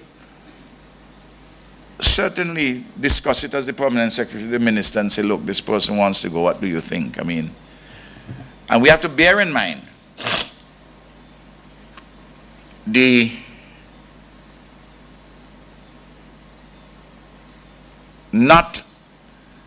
have to bear in mind what we are doing. We are doing it for the benefit of St. Vincent and the Grenadines, whatever is being done. And sometimes a lot of these meetings, not all of them, several of them, some of them are very, very important and we have to go because of our regional international links and the value of going. But sometimes really critically assess, you would see that isn't so urgent to be done at that particular time relative to what other things you have to do. So I answer you in this way, Howie, that strange enough, it appears as though the public servants, some permanent secretaries prefer that I have the authority, that I am the one to say no. And my final question, Honorable Prime Minister, is if I was following this broadcast tonight as one of your critics, one of the statements that you made would jump out at me, and I'd love to be able to play that back several times if I was following as your critic. The statement was on the institutional barriers, when you said that there is too much manipulation within the public service by senior public servants and politicians, and you didn't elaborate. Yes. Would you love to elaborate Sure. so as to be able to clear the air? Sure. And by the way, you have seen some senior public servants manipulate some politicians too, you know. I just want, I mean, that's why I didn't elaborate. I stated it because and look, in any set of relationships, people in seeking to get work done, you can do the work in some sensible, easygoing manner, in some consensual way, or you can decide to use a lot of smart man tactics and have people doing things which they're not even realizing the real purpose of what they're doing. That's what I'm talking about. I'm not talking about it in a way that it is something which is going to send the person. It's not a bullion. It's not that. It's a question of not always leveling and discussing the matter in a way which is deserving to be discussed between professionals who respect one another. And I have made this point for years, over the 50 years, not just since I'm in government, but the men and women in the cabinet, I always tell them, know the boundaries of your authority. Don't cross the public servant's boundaries. And if you have a doubt, ask them. And if any of them cross your boundaries, just say, well, I don't think that one is in your domain, you know, that one is my call. That is the call between me and the PM.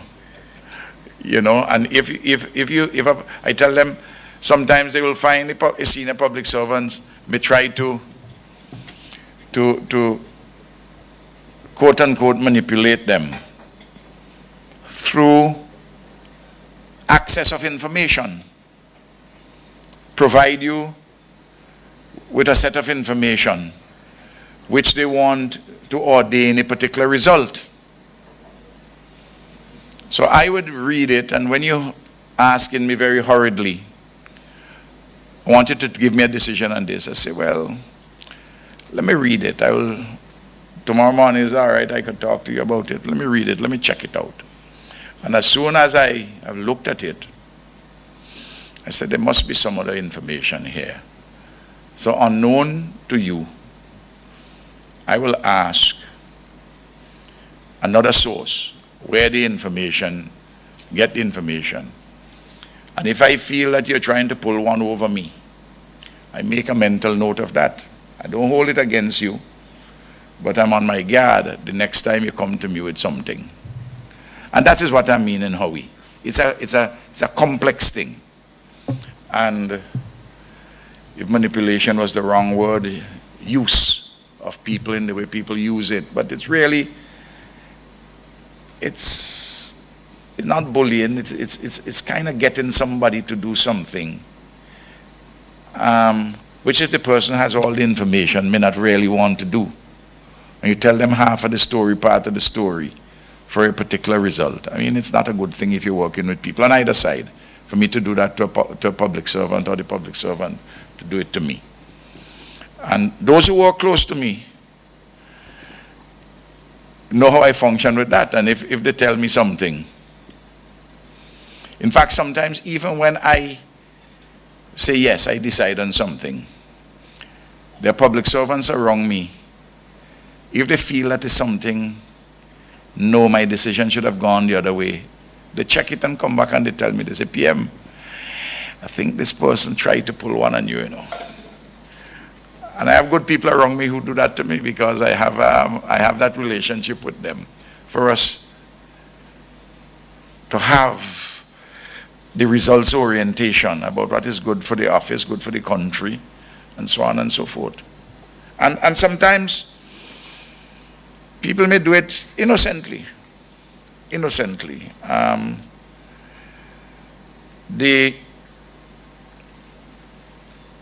Sometimes somebody may come and tell me something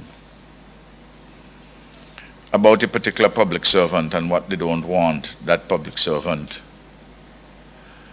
you know, don't assign that person that responsibility and whatever and so on and so on. And I will say, well, who else you have in mind? If you tell me you don't have anybody else in mind, well, you're not in the real world with me. If you give me some other information, I will say, well, let me think about Tom and Dick. rather than Harry, whom I wanted to do this, and so on and so forth. That is what I'm talking about, Howie. Of course, there are several things I said tonight which the critic could splice things. It's not the first time they'd splice things on me. Neither would it be the last. But how are you going? It's not easy to splice things against a man who has been around for so long. People get to know you. Sorry. Hi PM, good night, and thank you for your presentation. Just in the interest of public discussion on the point, you made reference to the fact that some people enter the civil service, the public service, well qualified and so on, but they're not initiated in the business of the public service and basically don't know the laws and other issues relevant to their employment. And in thinking about how we might address this in a systemic way, my mind went to possibly the model employed in the Republic of China, for instance, where one of the arms of government actually relates, strictly speaking, to the public service.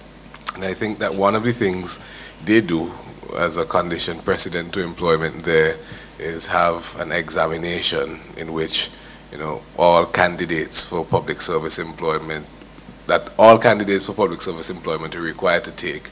I'm wondering if in our context that may be something that we could learn from and either adopt in one way or another, or if there is something else that we might do to help broaden the knowledge base of those who are going to enter the public service. Yes, well, I know the Public Service Commission, the training division, they have programs, and each ministry has a vote for training.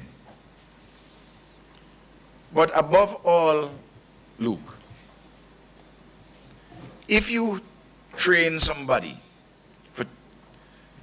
you have them for 7 years at the primary school. You have them for 5 at secondary school. That's 12. 2 at the community college. That's 14. And 3 at university. That is 17, and they are now 22. And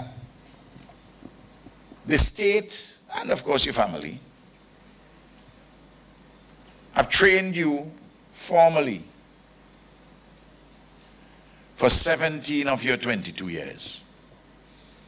It might be 20 out of 30 years, depending on, I'm just giving the rough numbers.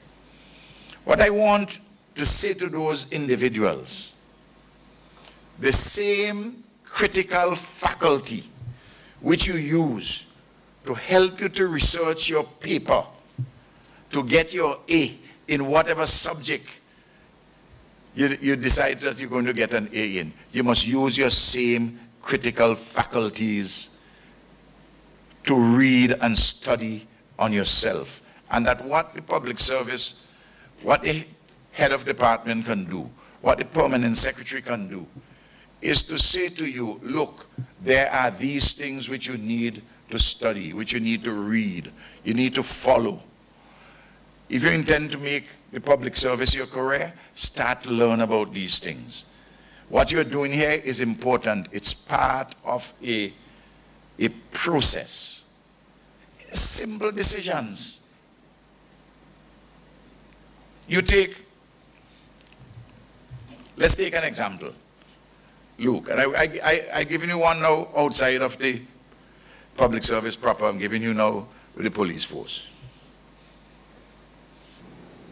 A person who is married to a Vincentian who applies for citizenship.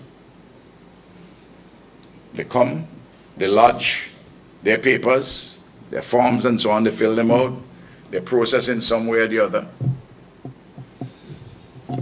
They do all kind of write-ups. All the necessary documentation is there. The cabinet secretary sends it for me. I read the file. Because the question is now, should I grant citizenship to that spouse of a Vincentian. Under the Constitution, you are entitled to be registered as a citizen.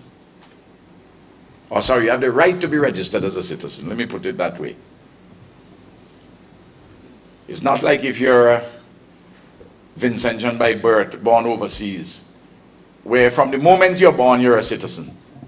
From the moment you're married, you're not a citizen, you have to be registered as a citizen. So you have to go through a process. That's what the Constitution says. But one of the things I would want to find out, what I'd like to have on the record, is whether this is a marriage of convenience. Because if it is a marriage of convenience, it's not a bona fide basis on which to ground an application for citizenship. So I send the document, I send the file back to the Cabinet Secretary and say, please get a special branch report on this matter. If the special branch officer sends back to me, yes, the person is staying, somebody in the neighborhood say that they only married for citizenship, and that kind of a loose hearsay talk, I will send it back and say, where is the transcript of your questioning the two persons to the marriage, in addition to whatever else you ask, where you put specifically to them questions relating to whether this marriage is a marriage of convenience or not. Because they have to have, that spouse has a right to have that question put to them and have it answered. Now, if the special branch officer is well trained and knows that look, it doesn't have to take the journey. They send a special branch report, they go to the cab sec, it comes back to me. The length of time which elapsed, they have to go back and do something. They know from their training, or they ought to know, this is the legal position. That's what I mean. I can find several other examples. I choose that one because Michael is here, and obvious. There are so many things that you acquaint yourself with from the rules and the laws in relation to the job, what you are doing. It's the only way you can get your work done. And you yourself must be a self-respecting professional to seek to learn about these things. A policeman can't be satisfied with the 6 months of training and saying that he knows the criminal code. Out of that 6 months, maybe he has 3 weeks maximum on the criminal code and the criminal procedure code. Well, it takes the DPP several years at university to learn the criminal code and the criminal procedure code and to know it inside out. And because he knows what the policeman knows 1 or 2 sections, he can't be satisfied with that. I don't expect him to be a lawyer, but he has to familiarize himself and know where the pitfalls, and importantly, to go to senior persons to ask them the right questions in order to get the guidance and the answer. All that involves in being a professional. And that's the point I'm making, Luke. In addition to the formal training which my brother Burke and his division does, and which the Public Sector Reform Unit does, and so on and so forth. That is the way in which I will answer you. You yourself have a responsibility. If you don't want to be a serious public servant, well then, you're a board of passage. You're spending a short while, you're doing what you want to do. You know what I mean? But that's a different story. Prime Minister, good evening. Good evening, CabSec.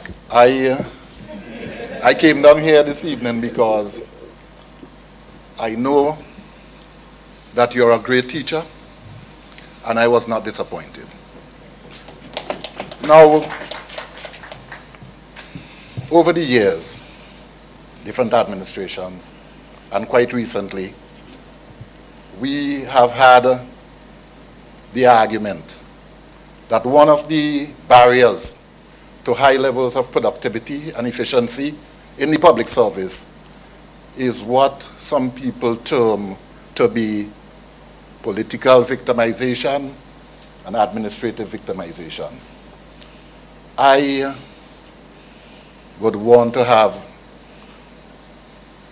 your response to this evening, Prime Minister. Yes. Thank you. Well, first of all,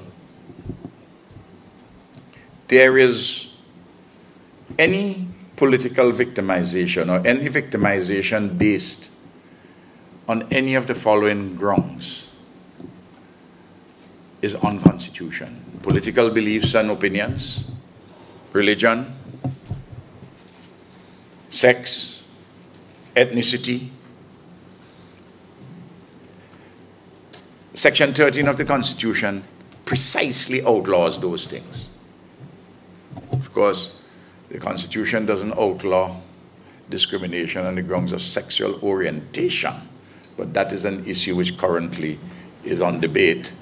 And, but I'm just saying what the Constitution prescribes, because you asked me that. I'm not saying that you must discriminate against someone on the basis of, don't get me wrong, of sexual orientation. It's just that the Constitution does not prescribe it. That's all I was saying in that list. Now,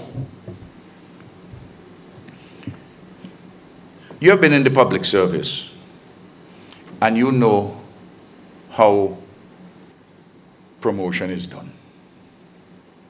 Let's take teachers, because I hear this a lot with teachers. The persons who are most influential in determining who gets appointed are the senior education officers whose noses are close to the coal face. The chief education officer, the deputy chief education officer, the permanent secretary, and so on, they don't know these individuals. They know some of them. So people who interact and they get reports and the like. The recommendations come to Blazer as chairman of the Public Service Commission. If it's a post for which there should be advertisement, well, they will interview them. But invariably, they will go along with the recommendations from the ministry. But the way the recommendations come from the ministry, surely it is not the most scientific way in a modern state administration. That's when you had few teachers or few public servants. I don't have anything to do with that.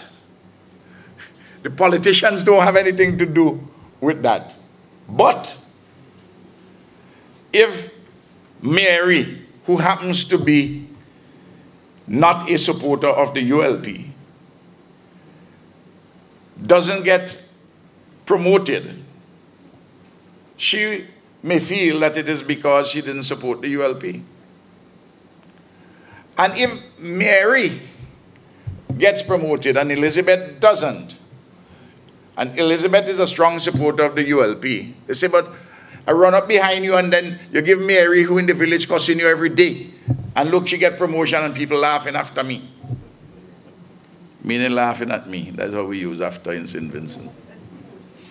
But there's no politics involved, Bernard.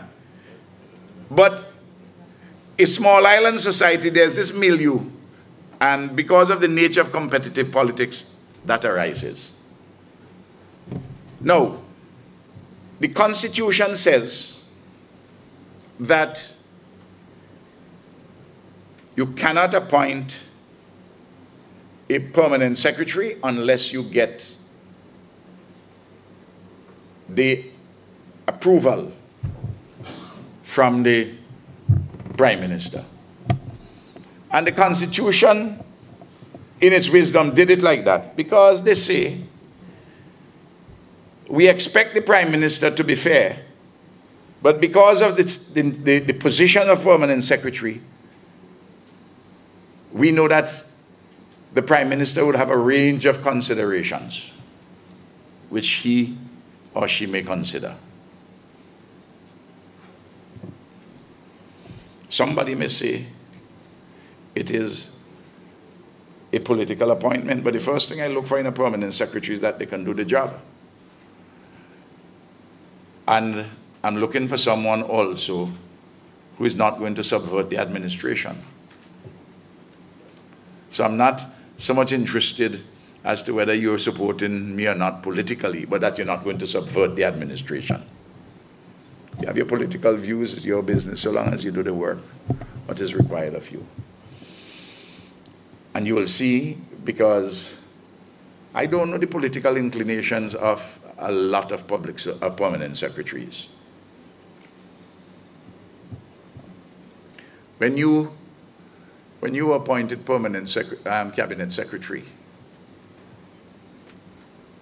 I surveyed the scene. I asked for advice from different people. It's my judgment call. And I knew you from time immemorial, and I knew your competence, and I knew we can work well together. Now, Blazer could have said, as chairman of the Public Service Commission, he's suggesting Tom or Jerry. I said, Blazer, I appreciate you want Tom or Jerry. I don't want that. I want Bernard. He comes back with Elizabeth. I say, no, Bernard. So he'd have to give me Bernard because the Constitution says at some stage he has to give me what I want. At that level. Same thing with the Commissioner of Police.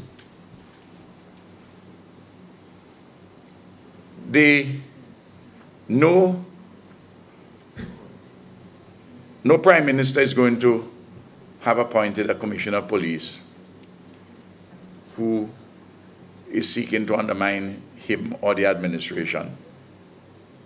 And that'd be absolutely ridiculous. But as you go down the ranks, I mean,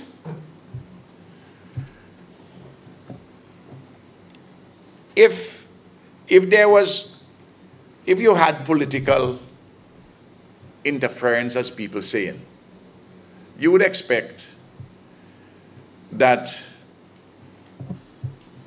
there would be inside of the police, for instance, or inside of the public service, a disproportionately large number of those persons supporting the government. But what you have is a mixture. I would expect that most of the public servants support the government, most of the police support the government, because most of the country support the government. I mean, so it is not an unusual phenomenon. So what must I do? In order to show that I am so independent politically, I must ensure that the commissioner opposes me, that I must set about to have, I mean, what happened? Are you looking for a headache? No. But that does not mean that I tell the commissioner what to do in the conduct of his work. I don't do that. There are many times I say, well, Michael, that is your management issue. That is your issue in relation to management. That's not about me. He wants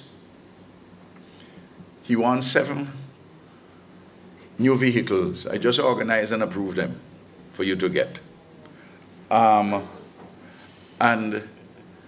because that comes to the permanent secretary.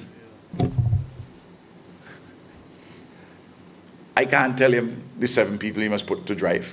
But I could say to him, make certain that you get people to drive these 7 vehicles. We're going to mash them up. And therefore I could say you have training in place, you have responsible people. That's a management issue, because if as soon as the vehicle is in their hands, that one of them crash, I call Michael, say, Michael, I give you the thing. What kind of man you go on and drive this brand new vehicle? What kind of situation is this? Tell me, answer me. He has to answer me that, and so on. I hear the allegations, Bernard, and I always answer it with this. And I want to be, I'm sorry if I embarrass Angie and Angela, in as much as you asked this. Angie worked as secretary to our name Eustace is the only person she had worked with for 5 years or thereabouts since she left school in different positions which she occupied in the government. Fiscal advisor, Minister of Finance, and the 5 months she was Prime Minister. But she is now, she has the position of Executive Secretary to the Office of the Prime Minister. She's a university graduate, she's well trained, she did programs in executive secretarial work, etc. Very efficient. And she is now working with me, first as the assistant private secretary, when Angela was in her chair. And then when Angela became senior assistant secretary in the cabinet office, and Angie went up. And she's with me now for almost 16 years or more. I'm with her. I must say that because she's much younger than I am, and anytime I get thrown out of my office, she's still a permanent secretary. She's still a public servant. I have to be walking, passing on the road, and she going to work and serving whoever else the people decide. So that I'm working with her really, because Angela had worked with Sir James for 12 years before I arrived. She's still there. They've worked longer. I've worked longer with them, and they have had. I'm the person whom they've seen most in their work situation. And I'll tell you, on the day when I arrived, Bernard, the Friday, the elections were on Wednesday, Thursday was a holiday. Friday I turned up there about 10 o'clock. I said, "Good morning, ladies." I said, "You must have heard that the Governor General swore me in as Prime Minister. I've come to see the geography of the office." They say, "Yes, Prime Minister." They showed me, I gave some instructions. I don't have to go through what the instructions I gave. But, I mean, I'll tell you, for instance, Michael, the fridge had some rust on it. And you know, when you go inside, somebody who was just, can't manage to buy a fridge, that it rusty and you open it and you feel it ain't cold in properly, and it lean over, it has a piece of cardboard underneath. I say, Heavenly Father, I say, I mean, I'll buy a new fridge now. I mean, this is the first instruction. You know, Michael, I mean, what to do with this? I say, I don't know how you do with things when the thing, I say, but give me a new fridge tomorrow, man. I mean for Monday, I mean, what kind of thing all you have here? You know, and so on and so forth. I said to them, and this is the truth, I said, you all are apprehensive that I might ask you all to leave here and go elsewhere in the public service and bring other people. They said, yes. I said, do you want to stay here with me? They said, yes. I said, well, my spirit take you all. And that was my way of saying it jokingly. But I had reason to interface with them while they served Sir James and Mr. Eustace. And they had treated me with great respect and professionalism. And I made a mental note. I said, well, my spirit take you, I want to. I said, well, let me talk a few things. I say, I get to work early in mornings and I work late. So you have to tell your boyfriends, but neither was married at the time, to get accustomed to that. They say they get accustomed, yes. I assume they had boyfriends. I said, where you reach your educational level? They tell me.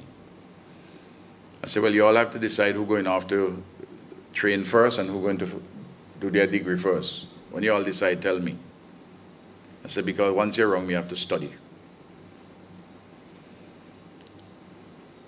I said, the other thing, from today, because I'm the Prime Minister, apart from we doing work together, you have to be loyal to me. The king is dead, long live this king. Huh? I put it in a joking form, and they themselves laugh, but we all know. Because obviously, if you're a secretary of the Prime Minister, it's a position of tremendous trust. Tremendous trust. And never one day in the nearly 16 years that we are working together, that either Eustace or Sir James could get any information from them. None whatsoever. Because they're professional people and they're very efficient and everything. I didn't use politics. I didn't use politics. I didn't ask them what was their politics. I mean, I ain't come from Mars. I expect they're wrong this along with them. They probably had a preference for them. So what? You know, and people pick me too. They might get to like me. You know, you know what I mean? And that's how I deal with it. I'm sorry to say, these things, when I hear these discussions, I'm not saying that there's a perfect government, that there's no political decision making at anywhere with anything, but not with these matters. I will tell you this. The cabinet secretary said to me, because they were choosing through their system scholarships to go to Cuba for medicine. They're chosen several persons. But there were 2 other positions where they had through postgraduate work. And nobody applied for those 2. So I asked her to contact the Cuban ambassador to make the formal request to have us had 2 more undergraduates, since nobody had applied for the 2 postgraduate scholarships to go to Cuba to do in medicine. And when I was away this last time here, she said, Prime Minister, we are deciding, the Cuban authorities said we can have 2 persons. I said, well, you all make sure that you all select the next 2 persons in the light of their qualifications. And as usual, no friend business, eh? Those are the words I used to her. I'm asking the names, which the public servants, through their dealing with it in the authoritative way, they've dealt with that. I am not saying that here and there you would not have some of that bias. I know, for instance, when you have road workers, the senior road supervisor is the one in my constituency who choose who work in. But they will go to various persons in the community and ask, who you think? They say, well, sometime they say, well, I'm going to ask Beverly. I said, Beverly where? They tell me Beverly. I said, well, let me tell you this. If you go and ask Beverly, and Beverly gives you 10 names, don't take more than 3 from Beverly, eh? So you'd say, why? I say, Beverly is an original Ralph woman. And as far as she's concerned, anybody who come after the small group that supported me during the days of the MNU is not a genuine Ralph man. And therefore she has a particular attitude. You know what I mean, Bernard? I will guide the people, and who they put to work, because, and I'm not saying that at that level you may not have some of these things happening. And I'm not making it sound that I'm pure and abstract and in the sky. I'm just saying that what they talk about political victimization, I know I'm not involved in any of that. And I encourage my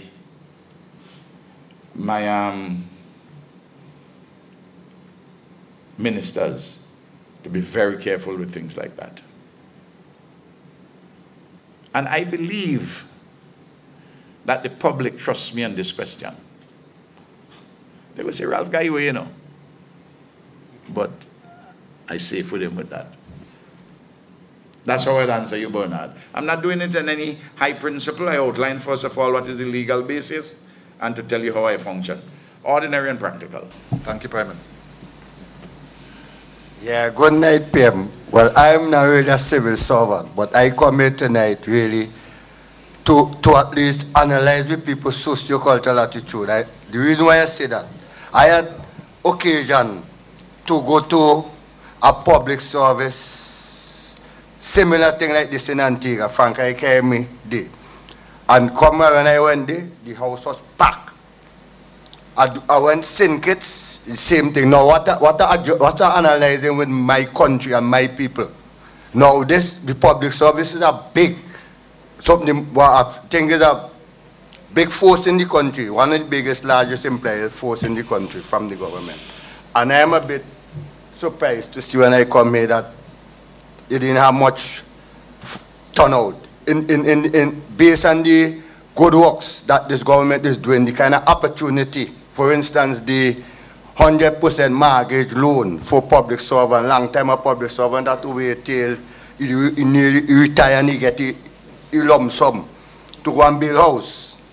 And I really questioning if we people are really civic minded, if we people really love St. Vincent, like how I noticed in them other places. No, they love it. Let me tell you something. I only hope so. No, let me tell you what happened. I told the cab sec tonight, if you had this event at 9 o'clock on a Thursday morning, the place would be full. Public servants will come, they'll get time off and so on, and they will come. I have noticed that, generally speaking, public servants do not turn out in large numbers to any set of events on a weekday. They go home, and it's not easy to get them to come out back after, you know, and look, you know, there are several things, you know. You're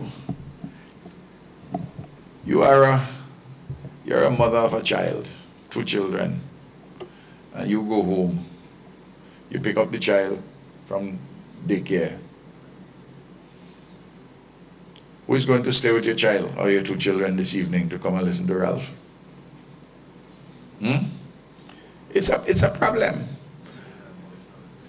Well, I only hope. You know, and then the other thing is this. The broadcast on radio and on TV. For instance, Montgomery Daniel said to me, PM is coming on TV. I said, I think they're trying to get it on VC3. He said, well, I'll watch it there.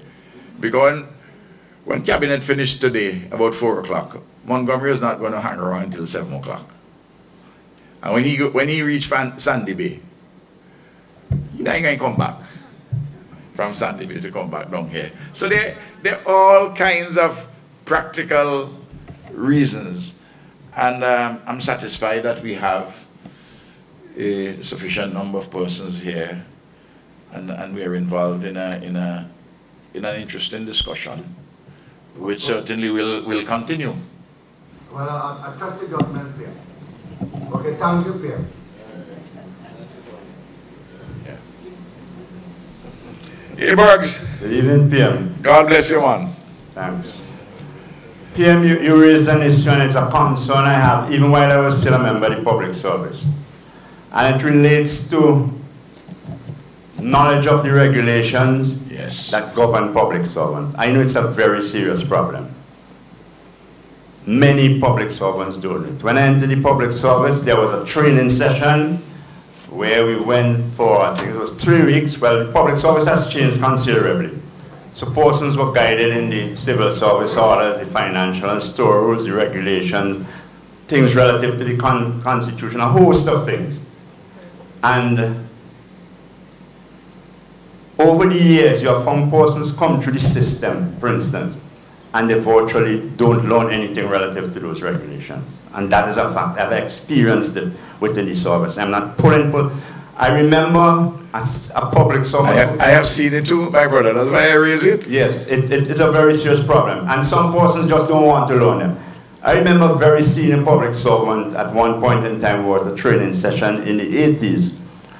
And he said, when I came back here from university, imagine they gave me a financial instrument from 1952 and want me to read that. I said, well, that is what guides you. That is what tells you how the operations of the financial operation of government function. This is how the government function by those.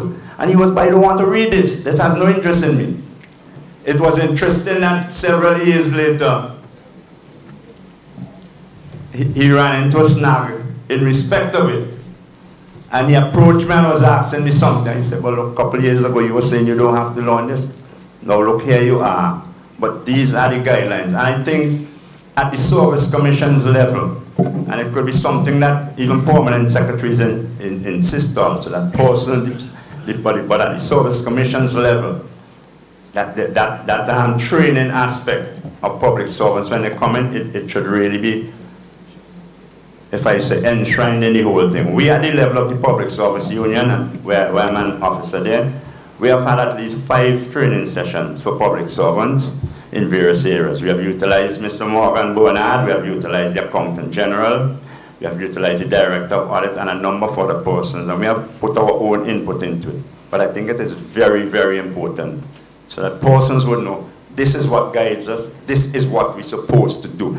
I remember a few years ago when the Executive Diploma in Management was introduced within the service when persons were doing it. And a number of the persons who were doing that course contacted me to train them in respect of the warrants in government. Yes. And persons had never seen, and you're talking about persons who are in the system 20 years, had never seen a warrant. One of the reasons for that is a number of persons had not gone in the account section of their particular department, so they would not have been able to learn them, that sort of thing. You know, and I was saying, hey guys, you are here. But the point I want to make here, and we could have this conversation here, somebody who is in the system for such a long period of time, do they not have a curiosity, Aubrey? Do they not have a curiosity to say, well, how these things happen? You know, like this person you say who had come back from university, and I'm not surprised that a number of the persons who go and come back have a disregard for these regulations. You know, but in addition to all the training you're talking about, which must be done formally, we have to insist that you have to take, we can lead you to it. For instance, those students whom you got for the executive MBA, the sessions which you give them would familiarize them, and they will pass their exams because you familiarize them. But if they stay only at that level of familiarization, which help them to pass the exams, they don't know how to draft, to fill in what is required for a environment warrant or a special warrant. What all are the requisites? They don't, because you have to have an attention to detail in respect of all of those things. And public servants, this is why I made the point just now.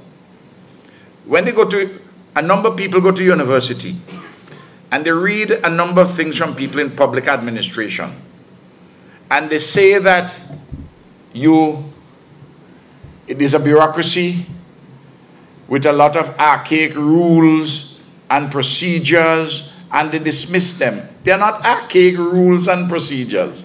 They are rational rules and regulations to get things done and to provide responsibility and accountability and transparency. And the Director of Audit, when the Director of Audit writes the report, the Director of Audit doesn't attack a politician, you know. I am not an accounting officer in any ministry. The residence which the people have put me,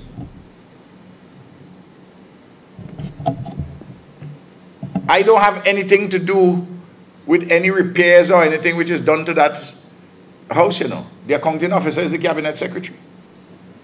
And anybody comes and asks me, I said, ask the cabinet secretary, she's the accounting officer.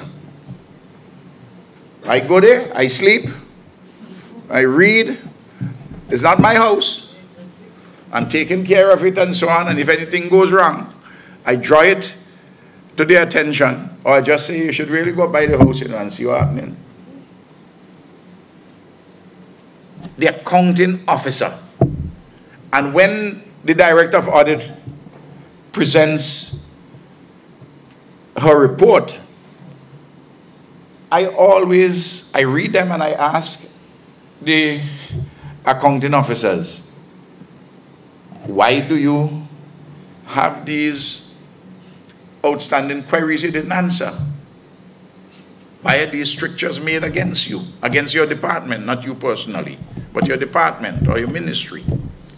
And you have to do something to improve it. Because, and that is for the same reason why the PS was there before, the CAPSEC was there before Bernard, and Morris Edwards has been there as Director General, that I insisted that the accommodation for the Director of Audit, the staff, everything be improved, that they don't require permission to go anywhere to audit, they have an independent vote, and so on. We introduce all those things. Why? Because I want to see accountability, I want to see the controls, because the Constitution says that. And if people follow the rules, I know sometimes you may have a director of audit who may write you up and inquire, why 2 cents missing at the registry?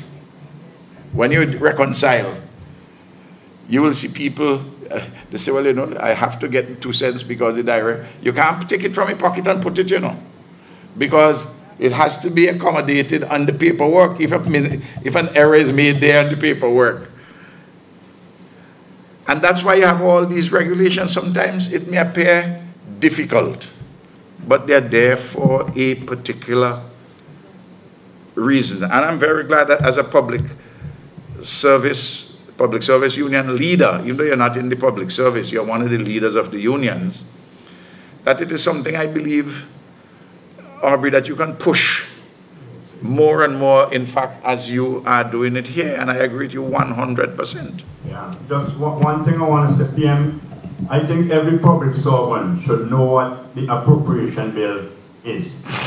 Very important when it relates to the same regulations and a number of things and all other things relative to that, the supplementary date and all those, the supplementary estimates and all those things, because far too many people are unaware of the very importance of these sort of things. I, for instance, and also the estimates. Yes. I have a copy of the estimates right at my right hand. When anybody comes and says anything to me, I say, well, hold on, let me see what the estimates say. So that's the first thing. I say, no, it's not in the estimates. If it's not in the estimates, the next procedure, how do we, can we find it somewhere else in the estimates? Can we have it shifted from one place to another? There's a procedure to do that.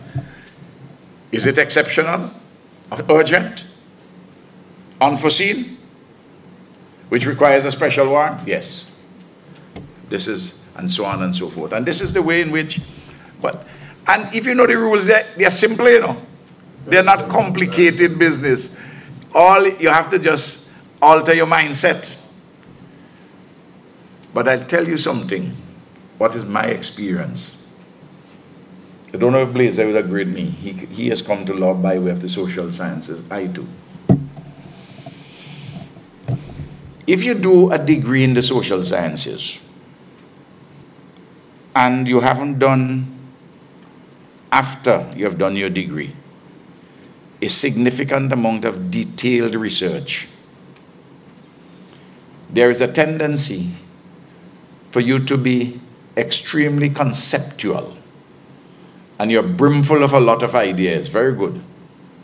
But you have an aversion to details. But the devil is in the details. So you have to have the concept. You have to have that, how you can change things, how you can be innovative. In the case of your training in law, Blaze, you have to know the particular section in the law. There's a greater attention to minute details. And that is what we have to do in the public service in order to have the big conceptual things and so on, and at the same time we have to get these very small things right. I just want to raise 2 points here with you. Thanks. Now, you mentioned, you said in your thing, you used the phrase, carry the enterprise forward. Yes. And that leaped out at me. And I would venture to say the macro enterprise is doing the best for the society with the resources available. So I am forced to draw to your attention 2 issues. The first one is the seeming unreasonably long delay in the replacing of that vital pedestrian crossing in the area between the Thomas Saunders Secondary School and the National Library. We must not continue to seem indifferent to the safety of our children in particular. The reality is that even where there are properly marked out pedestrian crossings, drivers, many of them are indifferent and reckless. Well, on that first one, Michael is right here. The commissioner, who is responsible in the management of that, in the sense of the road traffic. Yeah. Why it isn't there? You have any idea? So you get answer from the commissioner. Thank you very much, Prime Minister. I think the problem there is that the resurfacing of the road isn't completed as yet, really. So as soon as that is finished, then the road will be. But even let us assume that the resurfacing is not complete, but we still should have. Do we have a police officer there to help the children? Yes. Okay. No, I just want to ask that. Okay. Well, the other part I could say why the road is not. I will tell you this, Pravi. Yeah. There was Franco Construction had the road from the top to come right down. Yeah. I had said to Brent some time ago, I said, listen, discuss with the Director General of Finance and Planning. Since Franco is taking so long, terminate, give consideration to terminate the contract. I can't terminate it, as I could suggest to them. Because they had a difficulty getting hot mix. They sold their hot mix plant and then couldn't get hot mix. This place, what they call the other hot mix place they had here by Dean, the chief engineer said that for that road and for the specifications required, the hot mix from Dean establishment didn't meet the specifications. So the opportunity arose when Dipcon, doing the road down Leeward, the South Leeward, and they set up the plant and they have the requisite hot mix. He had terminated Franco before, have a new tendering process, and Dipcon won. But unfortunately, the office of the chief engineer only put in the tender for part of the road rather than the whole road to take you down to customs. So when I saw the thing, I asked the Minister of Works, I said, what the hell happening? Why is it why Dip can't stop there? He said to me that that is the portion for which the chief engineer had tendered for this. And I asked Brent. He said, Prime Minister, it was an error. Now, Brent has a lot of work doing. He's a good public servant. It should have done for the whole area going on, because the money for that is available in a separate account. So this is where you have, I give you an explanation about a practical problem. Michael is here, he tells you why he don't want, but the point is this, what should happen? Michael shouldn't function, I'm suggesting, as though he's a government, the police is not a government on its own. He should go to Brent and say, listen, chief engineer, when do you think we're going to complete this thing? If the chief engineer can't give him a specific time which is reasonable, he should simply go there on a Sunday, get his workers, the police to run traffic, and paint it. Sure. You understand the point I'm making? Sure. And I'm glad, the reason why all this is important, you raised this problem, and all the issues you raise, I agreed 100%. I give you the explanation, and this is where these kind of dialogues, these kinds of discussions are important. Unfortunately, we don't have as much of them for all kind of reasons, time constraints and so forth. But what we should do is to, a responsible person like yourself, I read my mail. If you don't do email, you have one of the children or grandchildren say, send this email for Ralph, give me. As soon as I get that email, I put in on it to Angie, copy to Brent and Commissioner of Police. But Mr. Prime Minister, all due respect, we shouldn't have to burden you with those small I know. Because I am still arguing, notwithstanding what the gentleman has said, you have the road already surfaced. As a matter of fact, I'll tell you this, 8 weeks ago, I raised the issue with a senior man in the traffic department, and he assured me that the thing will be done next week. The next week, that's 8 weeks ago. Well, I'm glad you raised it here. And what another one is telling me is that, okay, because the road surface just prepared a thing, it will, but you know, that is only 1 gallon of paint we're talking about. You're 100% right. So if we paint it today and it is erased, 3 days, paint it back again. This is the safety of our children we're talking about. In fact, sometimes, my brother, we do the road and we coordinate well with CWSA, and in a week they dig it up back. Yeah. So what is a gallon of 2 paint? Well, Mr. Prime Minister, I'm happy that you have given me this response. Yes. So that is taken care of. Yes. Good. But another one is the bear with me there. The villagers, the residents of Gonsalves, and the other villages there of the parish of St. David are pained by the apparent neglect relative to the road, which has on 2 occasions caused loss of life. I myself am still grieving the loss of George Johnson, an old farmer. Yes. And he used to be on the road almost every day. Yes. On donkey or on foot. The citizens of the district are hoping for your intervention, Mr. Prime Minister, because that seems to be what will help them out. I would hope that this gathering here would be fruitful and that it would bear results. I am haunted, however, by the memory of a well-attended gathering that was held in this very hall around June the 10th, 2004, during which decisions were taken and commitments made to secure the banana industry. Those efforts seem to have failed.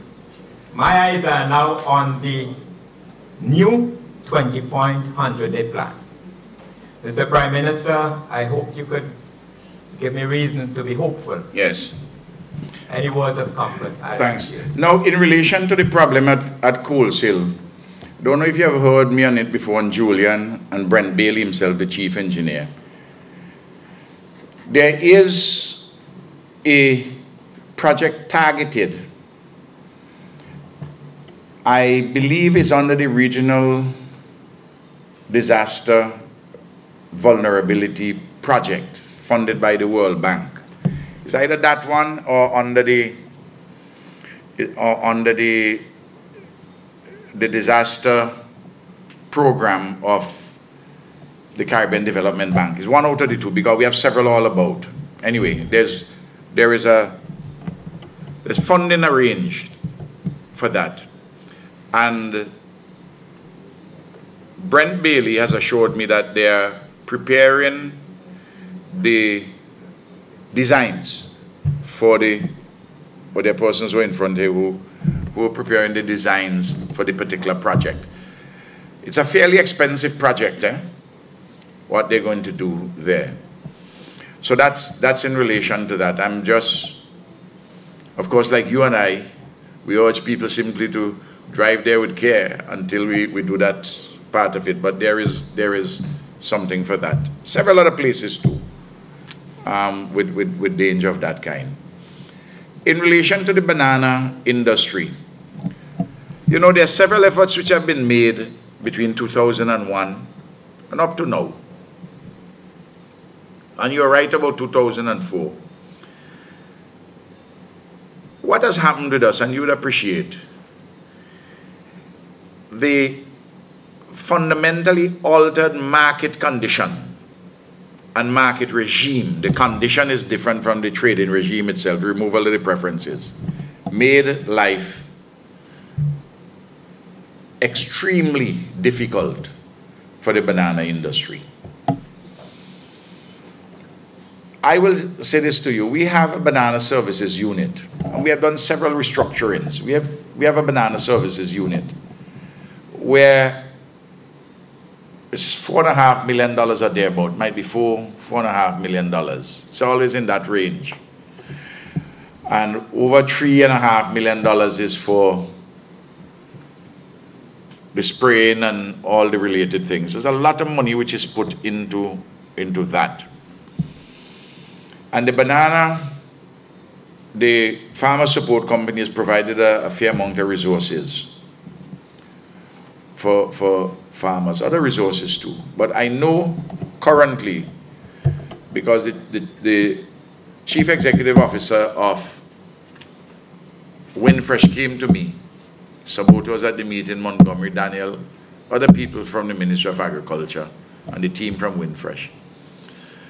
And I know Sabota and Montgomery Daniel both on the Windfresh board and also because he's the Minister of Lands.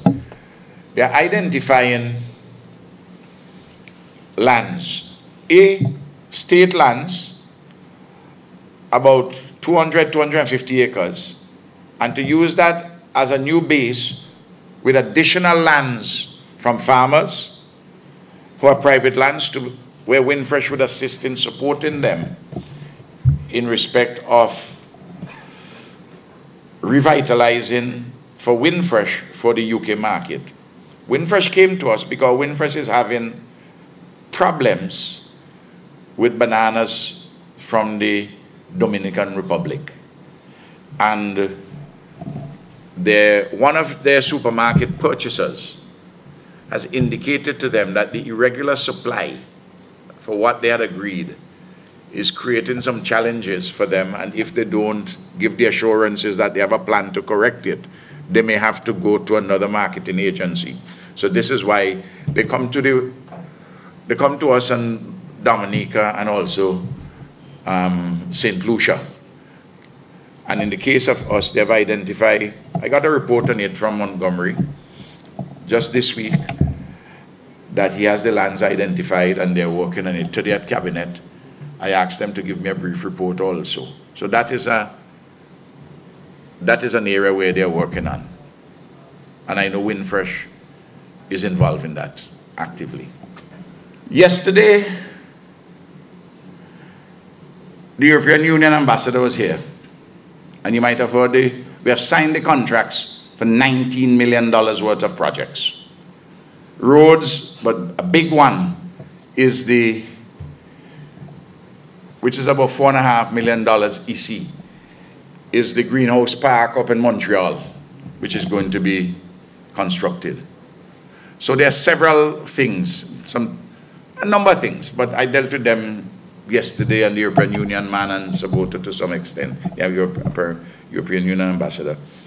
There's some things being, the private sector people in cocoa seem to be picking up. And right now, in the case of Vinci Fresh, when I went down to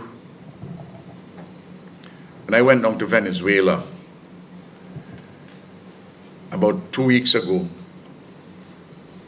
I saw the chief executive officer of the Alba Bank about some things, and he said to me, look, for Vinci Fresh, we had said that, since November last year, they said that they're prepared to entertain an application for a low-cost $5 million US loan to Vinci Fresh, which is majority owned by Winfresh. They do some trading there at the moment.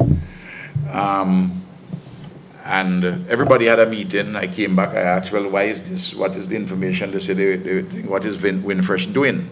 Vinci Fresh. I was given a report today, and there's some technical things being done there to push that. And I asked Gerald Thompson to draft for me a letter, which I will send her for more, to leverage the thing more politically now with the comrades in Caracas now, to say, listen, there's this thing, I have an interest in it, see how fast we can push it, etc., etc. So there are a number of items like that. Those are some just in the last 2 days, which I've been working on with him. So I will be to talk with you more than... Absolutely. Absolutely. On behalf of all the public servants, especially the committee, we really want to show your appreciation for the lovely lecture you provided. So there's a little token. Thank you very much.